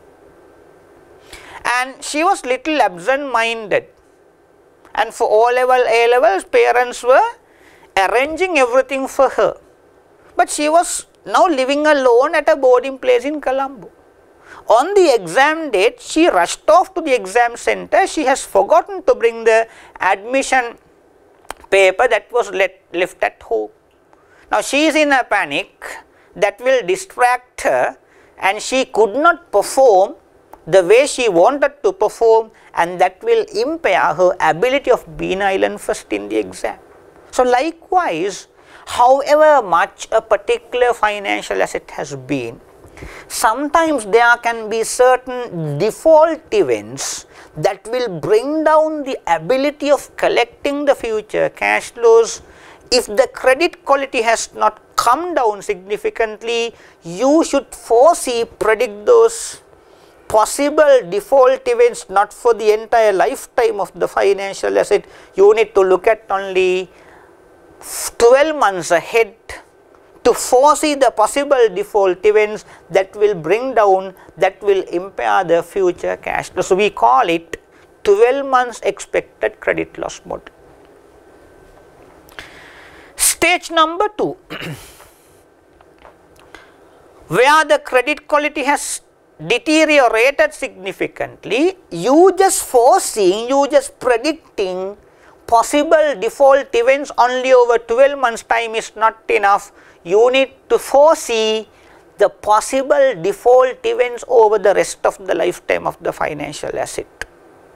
If the financial asset has 5 years time, you need to evaluate the entire 5 years ahead to see what event will impair the ability of collecting our contractual cash flows over 5 years to come ahead. So that is called what?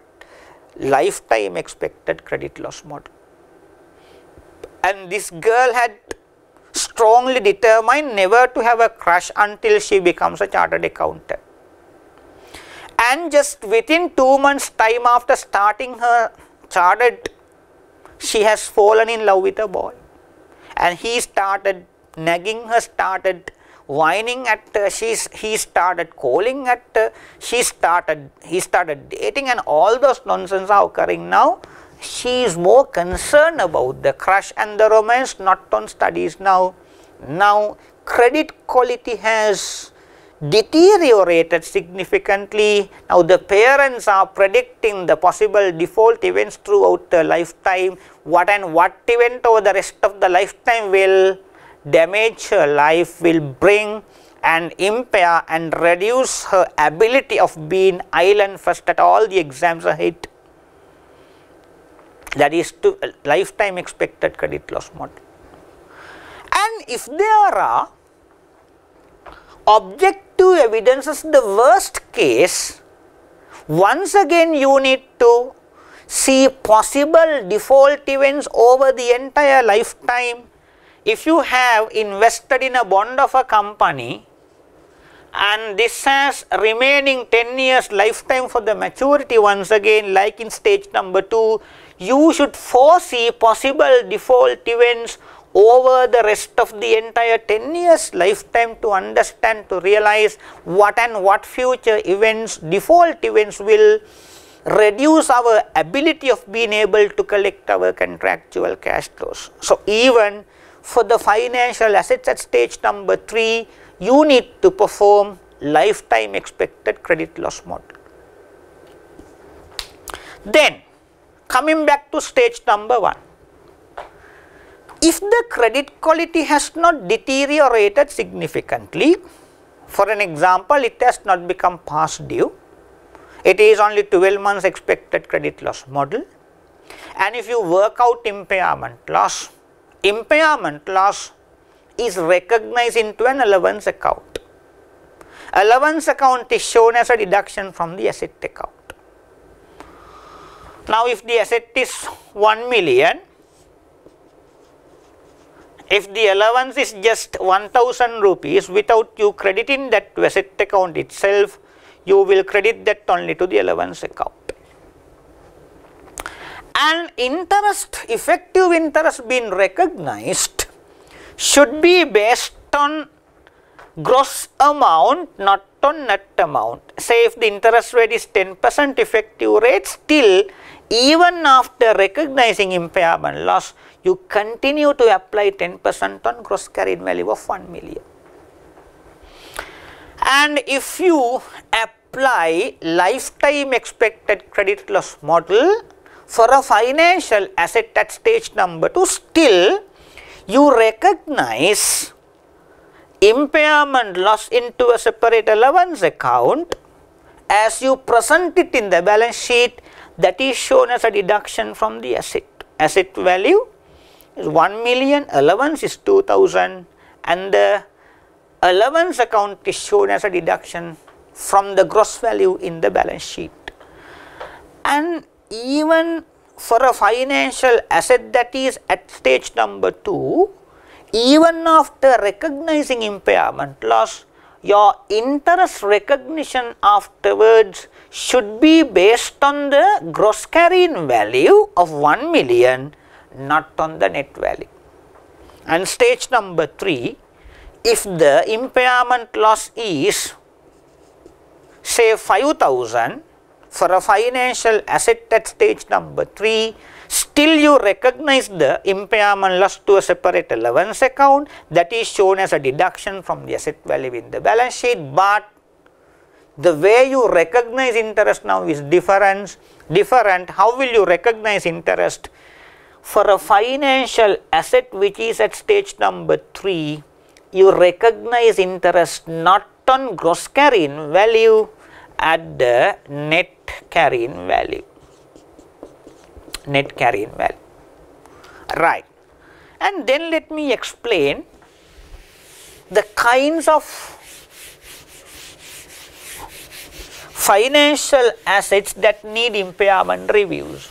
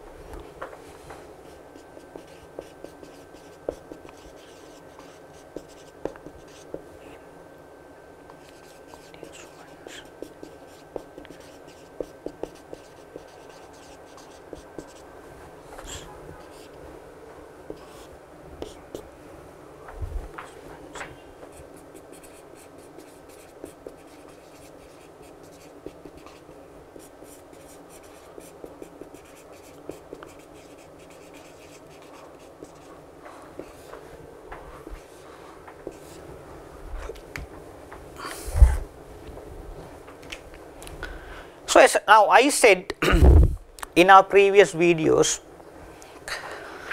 globally if you categorize financial instruments, there can be only 3: derivatives, investments in equity instruments, investments in debt instruments. Derivatives will fall under only in this category, fair value through profit and loss. Investments in equity instruments will be either under fair value through profit and loss if it is for trading. If it is not for trading, it's under fair value through OCI. If it is investments in ordinary shares, irrevocable election. Investments in debt instruments, if it is for trading, fair value through profit and loss. If it is with both objectives of collecting contractual cash flows and sales proceeds, put it under fair value through OCI. If it is solely for the purpose of collecting principals and interest contractual cash flows, put it under amortized cost category. And SL1 9 says derivatives need not to be tested for impairment.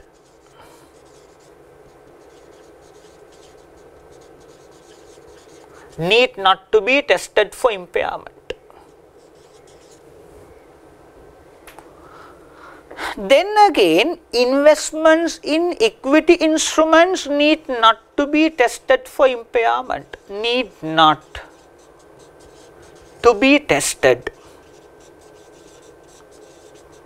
Impairment. So, there are reasons, but if I start explaining the reasons, that will take a long time. Then again, here debt instruments, anything that is categorized under fair value through profit and loss need not to be reviewed for impairment, need not impairment. So, these entire, anything that is categorized under fair value through profit and loss need not to be reviewed. Derivatives on the other hand need not to be tested for impairment. And equity instruments need not to be tested for impairment. And debt instruments classified under fair value through profit and loss need not to be tested for impairment. So, then you need to test only debt instruments investments for impairment classified either under fair value through OCI or measured at amortized cost. Debt instruments either classified under fair value through OCI or measured at amortized cost. In addition to those, we will test lease receivables for impairment, lease receivables recognized under SL1 16. Apart from those, also we will recognize or we will review for impairment, we will review contract assets recognized under SL1 15. So, basically 4 debt instruments, investments in debt instruments classified under fair value through OCI, investments in debt instruments measured at amortized cost, and lease receivables recognized under SL1 16 and contract assets recognized under SL1 15 are the typical financial assets to be reviewed for impairments under SL1 9 impairment model. So, let me go to a simple example with the little knowledge we gathered.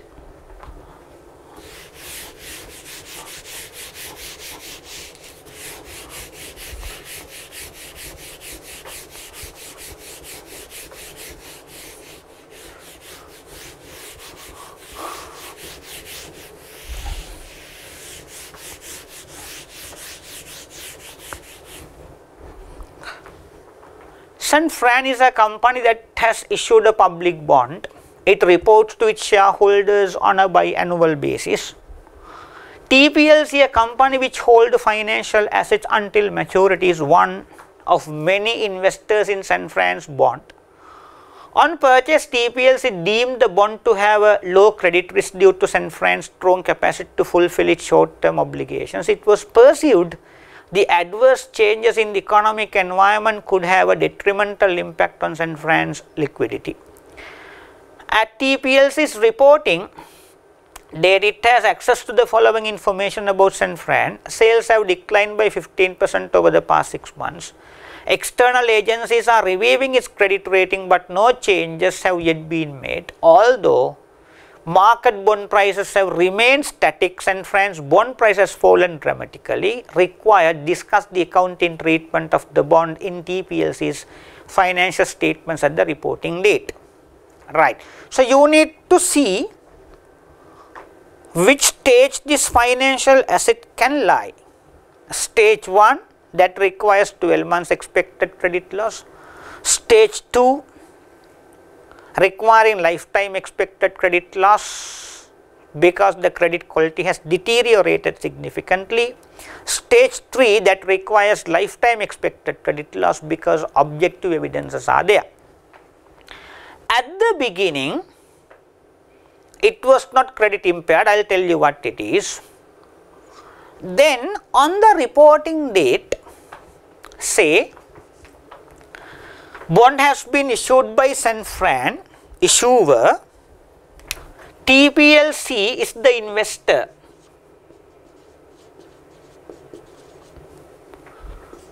SL1 is the issuer. Right. So, it is like TPLC giving a loan to SL1 to recover it later. Now, TPLC should collect information they need to have access to. Informations of San Fran to decide which impairment model should apply for the investment of TPLC. Now TPLC has access to the information of San Fran. Sales of San Fran have declined by 15% over 6 months period. Decline of sales over 6 months period. External agencies are reviewing its credit rating, but no changes have yet been made. External agencies, you know what external agencies are like, Fitch rating, they have not changed their rating. Although market bond prices have remained static, the bond prices of San Fran has fallen dramatically. Their bond prices have fallen. So there are two indications. Sales been lower by 15% over 6 months at a stretch, and then when the bond prices of all the other entities are static in the market, exceptionally the bond price of this particular company has fallen. So that will awake your concerns about how possible the default events to happen. So now the credit quality has to be assessed. Credit quality of the bond has changed significantly, has not changed. So taking these two factors into account, credit quality of the bond of San Fran has significantly deteriorated. As a result, if the credit quality deteriorates significantly, the financial asset is no longer at stage 1, it has to be shifted to stage 2. That requires lifetime expected credit loss.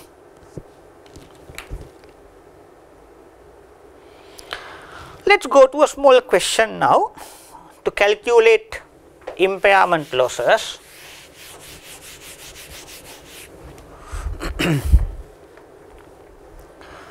On 1st January 18, NPLC purchased a bond for rupees 1 million rupees. So let me open up the investment account.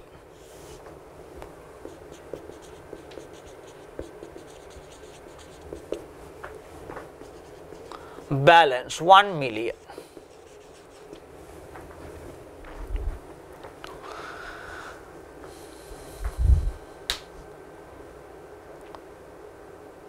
It is measured at amortized cost 2K, interest of 10% is payable in arrears, repayment is due on 31 December 20, in 3 years time, effective rate of interest is 10%. On 31st December 18, end of the first year, this is where we are now, another 2 years more to go. It estimated that the probability of default on the bond within the next 12 months would be 0.5%. Probability default is 0.5%. We do that assessment here being at the end of the first year. NPLC estimated that if default occurs within the next 12 months, then NPLC estimated that no further interest will be received. So then here 100,000 should be received, we don't get it if the default event occurs. Here 100,000 has to be received, we won't get it if the default occurs. And that only 50% of the capital will be repaid on 31st December 2020. Capital is 1 million, so we won't get that entire 1 million back and we are losing 50%, so that will be 500,000. So those are the shortfall of future cash flows.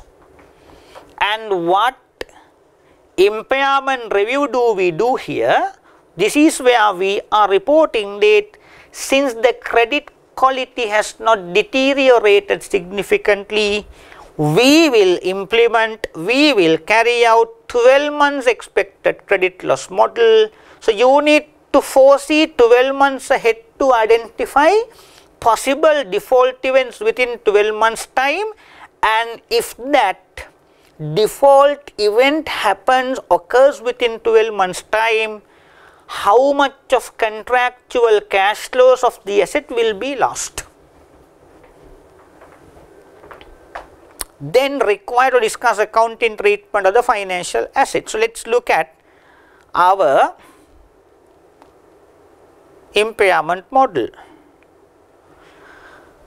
Now, expected credit loss model is the probability weighted. So you need to apply 5%, then only credit loss becomes expected credit loss model. Credit loss will be 100,000 and another 100,000 and 500,000. That is the credit loss. For that to be the expected credit loss, you need to apply probability weight, that is 0.5%, and then only it becomes expected credit loss model. And then what you can do is, you can apply two methods. Anyway, we will apply the simple method. Second year end we are losing 100,000, and you need to work out the present value. Remember, to calculate the present value of the cash flows we are going to lose, you need to apply original effective interest rate, and that has to be noted, read in your mind. And then how much of a cash flow are we losing in the second year? 100,000. This is to be discounted by 1.1. Third year end we are losing the third year interest plus 50% of the capital, that will be in total 600,000, discounted by the effective interest rate original. And then let us take the figures.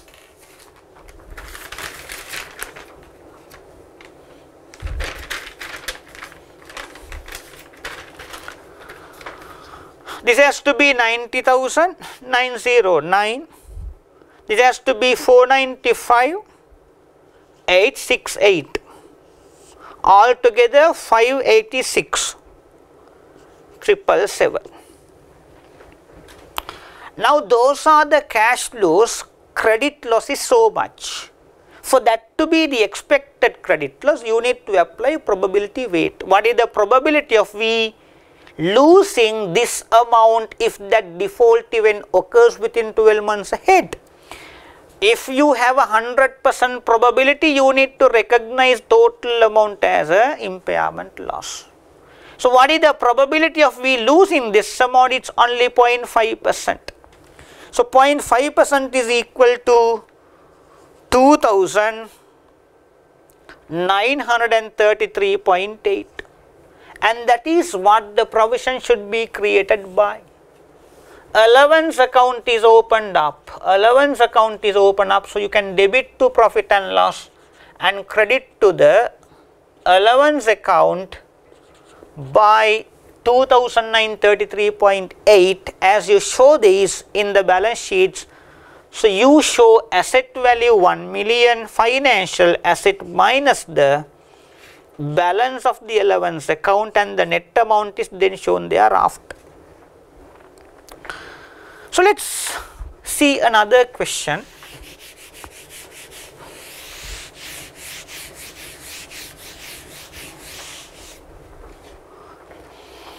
On 1st January 2017, EPLC made a 4-year loan of 10,000 rupees to F.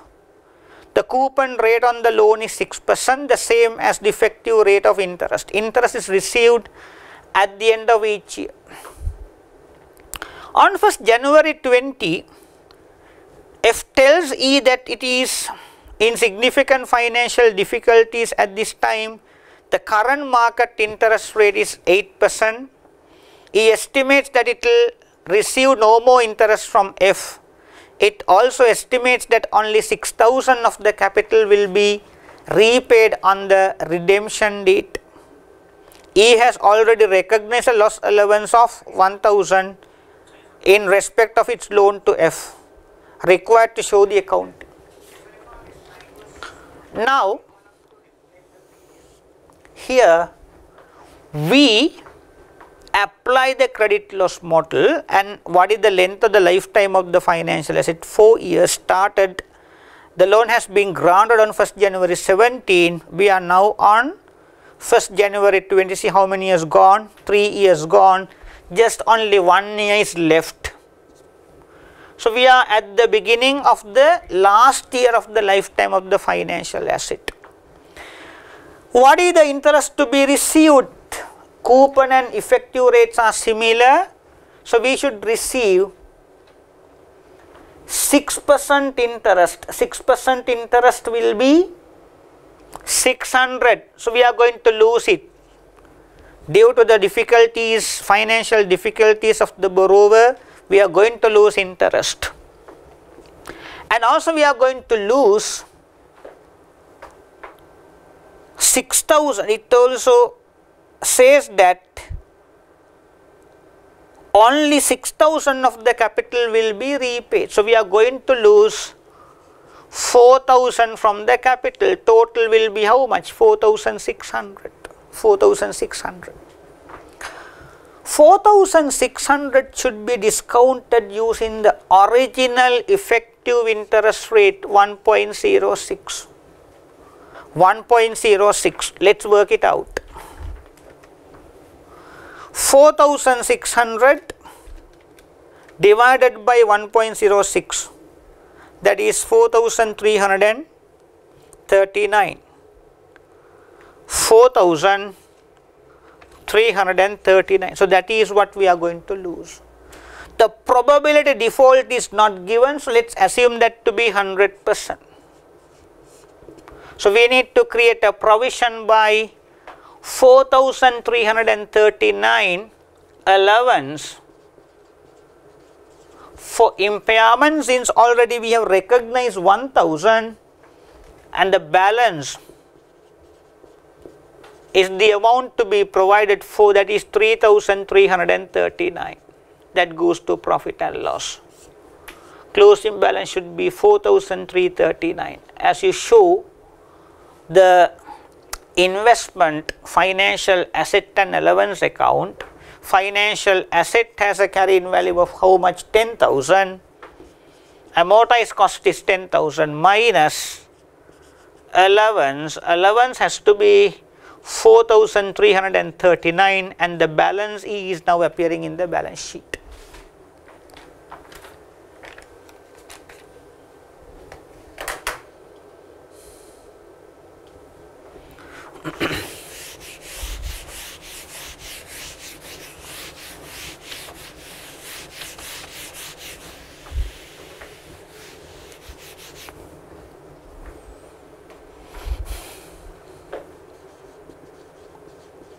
Amount of impairment loss.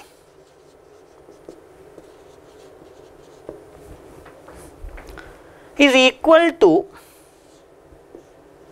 probability default into exposure at default into loan given default, and this is important, and this is what you do in practice. The amount of impairment loss to be recognized should be the coefficient of probability default, exposure at default, and loan given default. What do you mean by probability default? As we did in the first example, if the credit quality has not deteriorated significantly, we apply 12 months expected credit loss to see how probable default events to occur within 12 months time from the reporting date, reducing the cash flows of the entity over reducing the cash flows of the financial asset over the rest of the lifetime. And if the probability of that default is 100%, and if you feel that we are losing 533,333 amount of cash flows, the the cash flows that are to be lost in the future will be multiplied by 100% probability default. It is as clear as crystal that particular event happens within 12 months time and the entire cash flows will be lost. 100% probability. So, you need to assess the probability of the default event. Exposure at default. Now, this is where the problem is. This is where certain banks are finding difficult in recognizing impairment losses. Why? So, there can be revolving facilities for certain clients, like what bank code is like a revolving facility. Now, if the OD facility granted is 10 million and already if the client has drawn only 4 million rupees, you should assess what the maximum exposure of the bank OD can be in the future.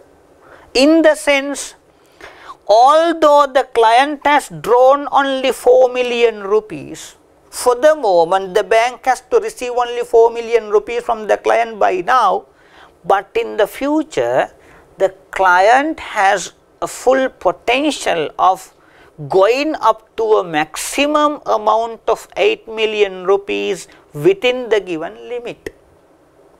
So, your receivable balance is only just 4 million, but you need to apply impairment model not for 4 million rupees, you need to apply it for 8 million rupees. That is the expected full optimistic exposure in the future.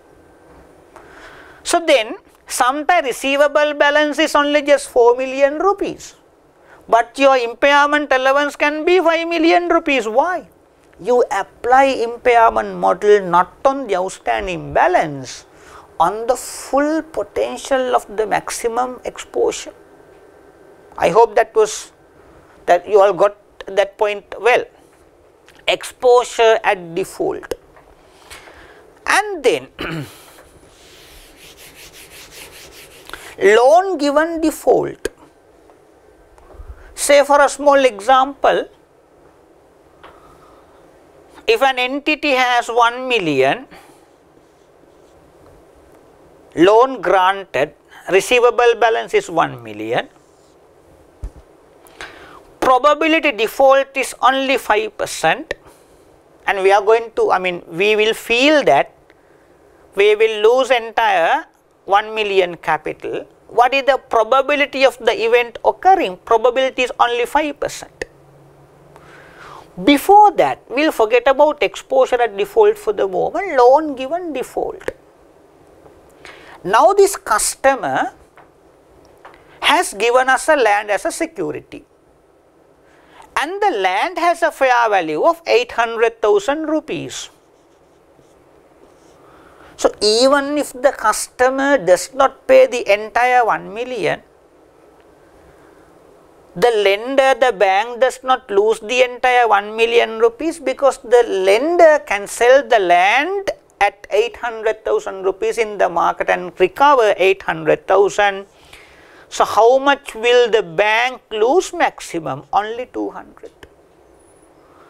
Then future cash flows to be lost is 1 million, but loan given default is only just 20%. So, you apply 1 million into 20%, loan given default is that. So, we will lose only 200,000. What is the probability of that default event occurring within 12 months time? 5%. So, then that will be just 1,000 provision. The required provision will be 1,000. So, as a result, for you to arrive at the final amount of impairment loss, it has to be the coefficient of probability default, exposure at default, and loan given default. So, what is the hardest part to do, to calculate here? It is not the exposure default, it is not the loan given default. the hardest part will be probability default, and that is the hardest part. So, let me work out a simple example on that and then to finish our discussion on impairment. This is not a full coaching, but it will do a lot at the exam.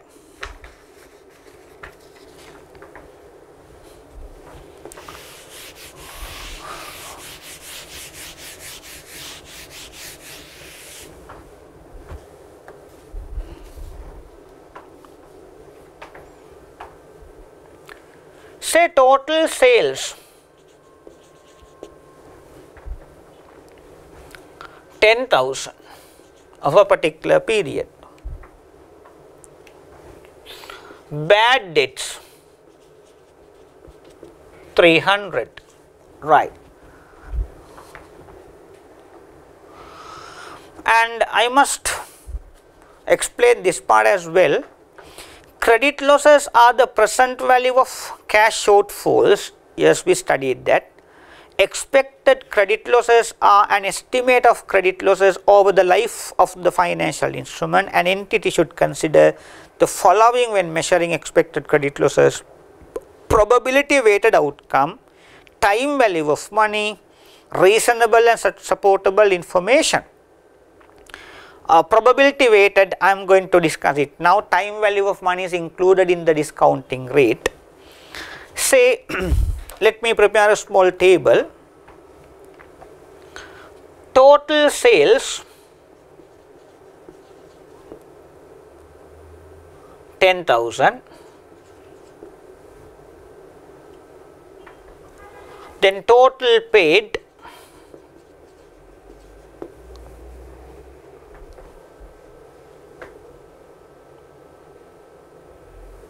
then aging profile,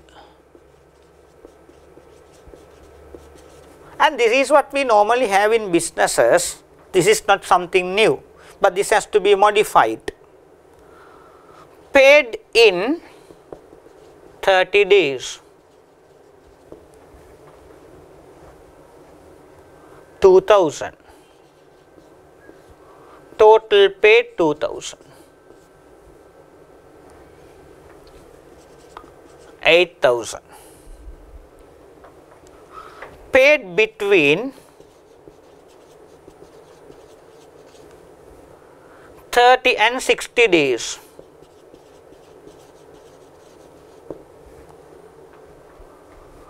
That is 3,500. Then total payments are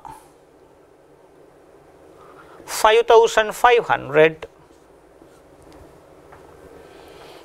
Aging is 4,005. So, that is what is to be recovered after 60 days. Paid between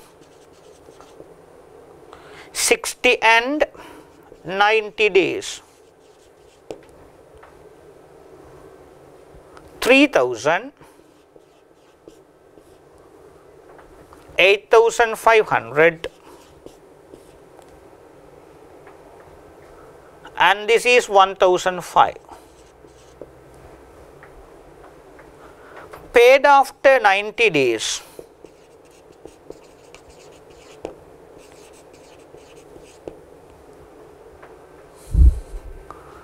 $1,200, total payments 9,007, aging is 300.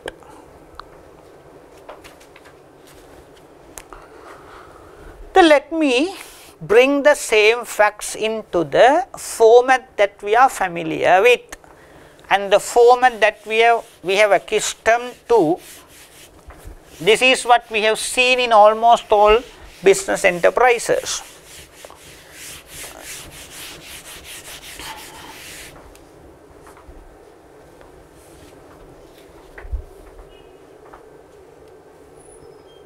This is the common figure 300.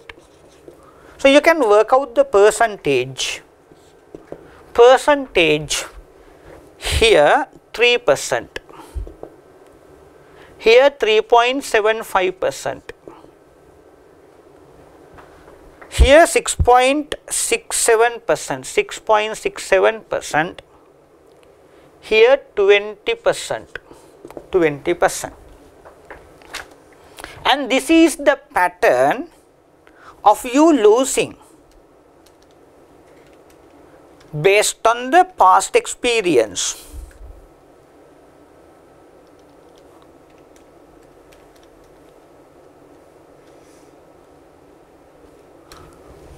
And these calculations are purely based on past experience, this is what we have been experiencing.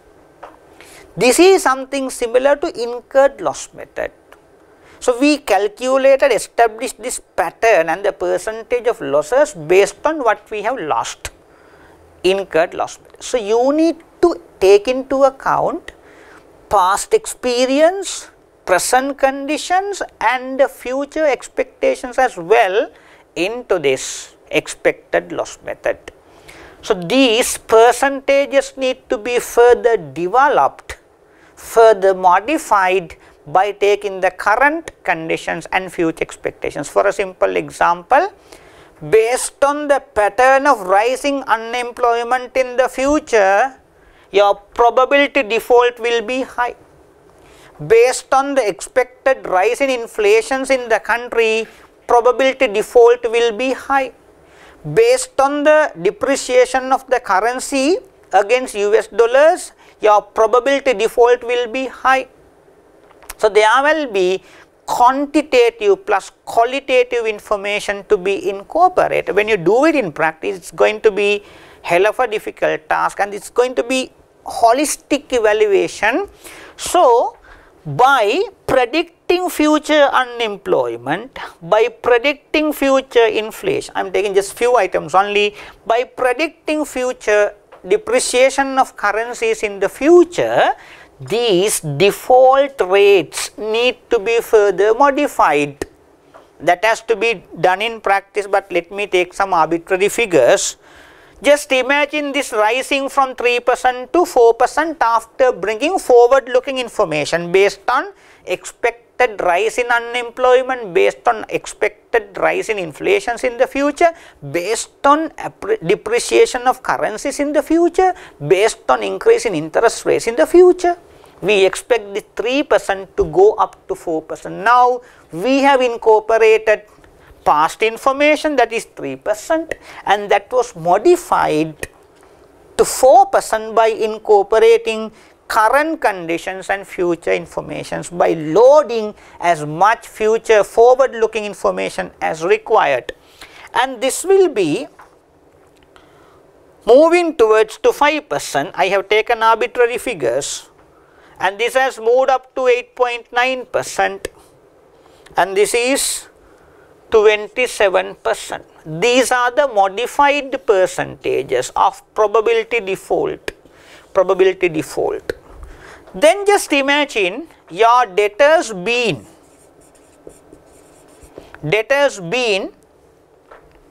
50,000 rupees, current figure 20,000. After 30 days, it is 10,000, and this is 9,000, this is 11,000.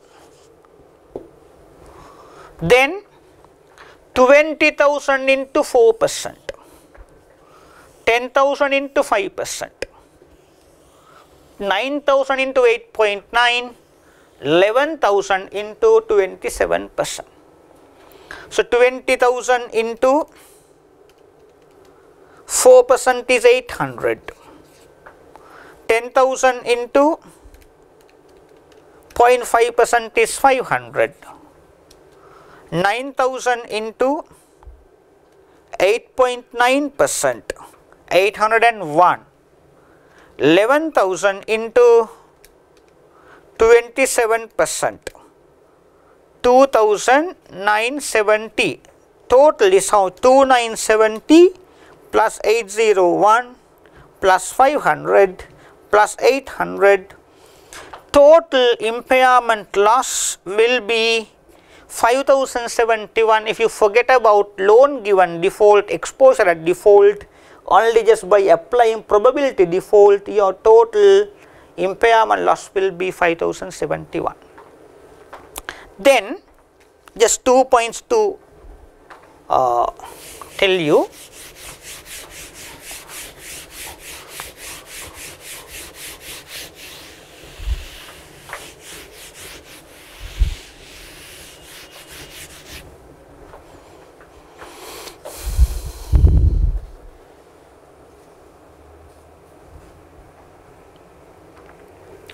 For trade receivables,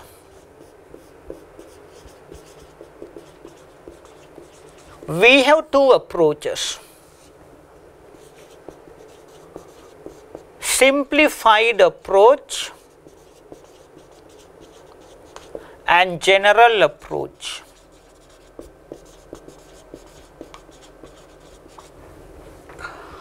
General approach means the approach we have discussed now, taking the financial assets to 3 stages, stage 1, 2, 3, depending on the credit quality and their deterioration. Simplified approach is without just evaluating the possible default events for 12 months and lifetime. Once and for all, we start evaluating possible default events for the entire lifetime.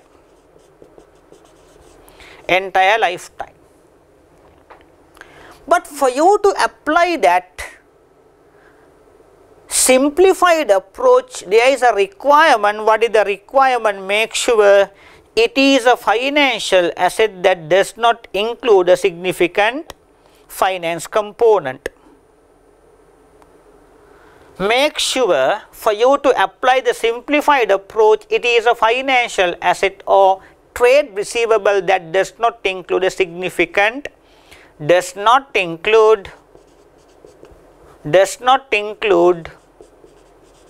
significant finance component. If it is including significant finance component, again you need to apply general approach, that is taking to stage 1, 2 and 3. 12 months expected lifetime and so on and so forth. If it does not include an interest component, say for example, we sell goods at 1000 and this is the invoice value and this is to be collected just in 2 months time at 1 million, it does not include any significant finance component, no interest. Then we can apply simplified approach. But having sold goods today, we are going to collect that in 1 year's time at 1.1 million rupees, and this is including not only the invoice price, also a significant finance component, and then you can't apply simplified approach, apply the general approach.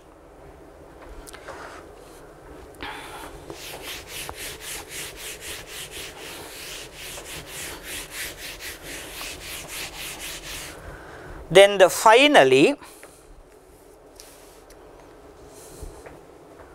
purchased or originated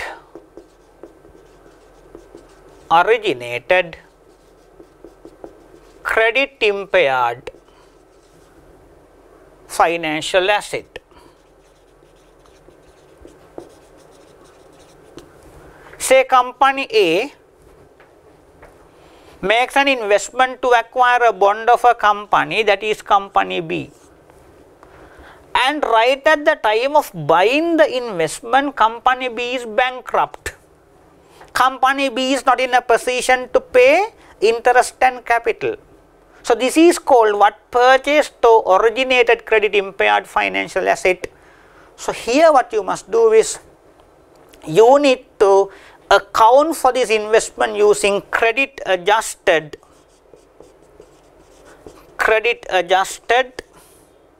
effective interest rate. Credit adjusted effective interest rate. As you decide the effective interest rate, that is IRR calculations, you must include the possible defaults as well. So, that is so much for the impairment model. It is only just that we covered small areas for the exam purposes. This is not enough at all for your practice, and you need to learn different models. Different entities have developed different models for impairment, and once again we appreciate your contributions to watch our videos. Bye.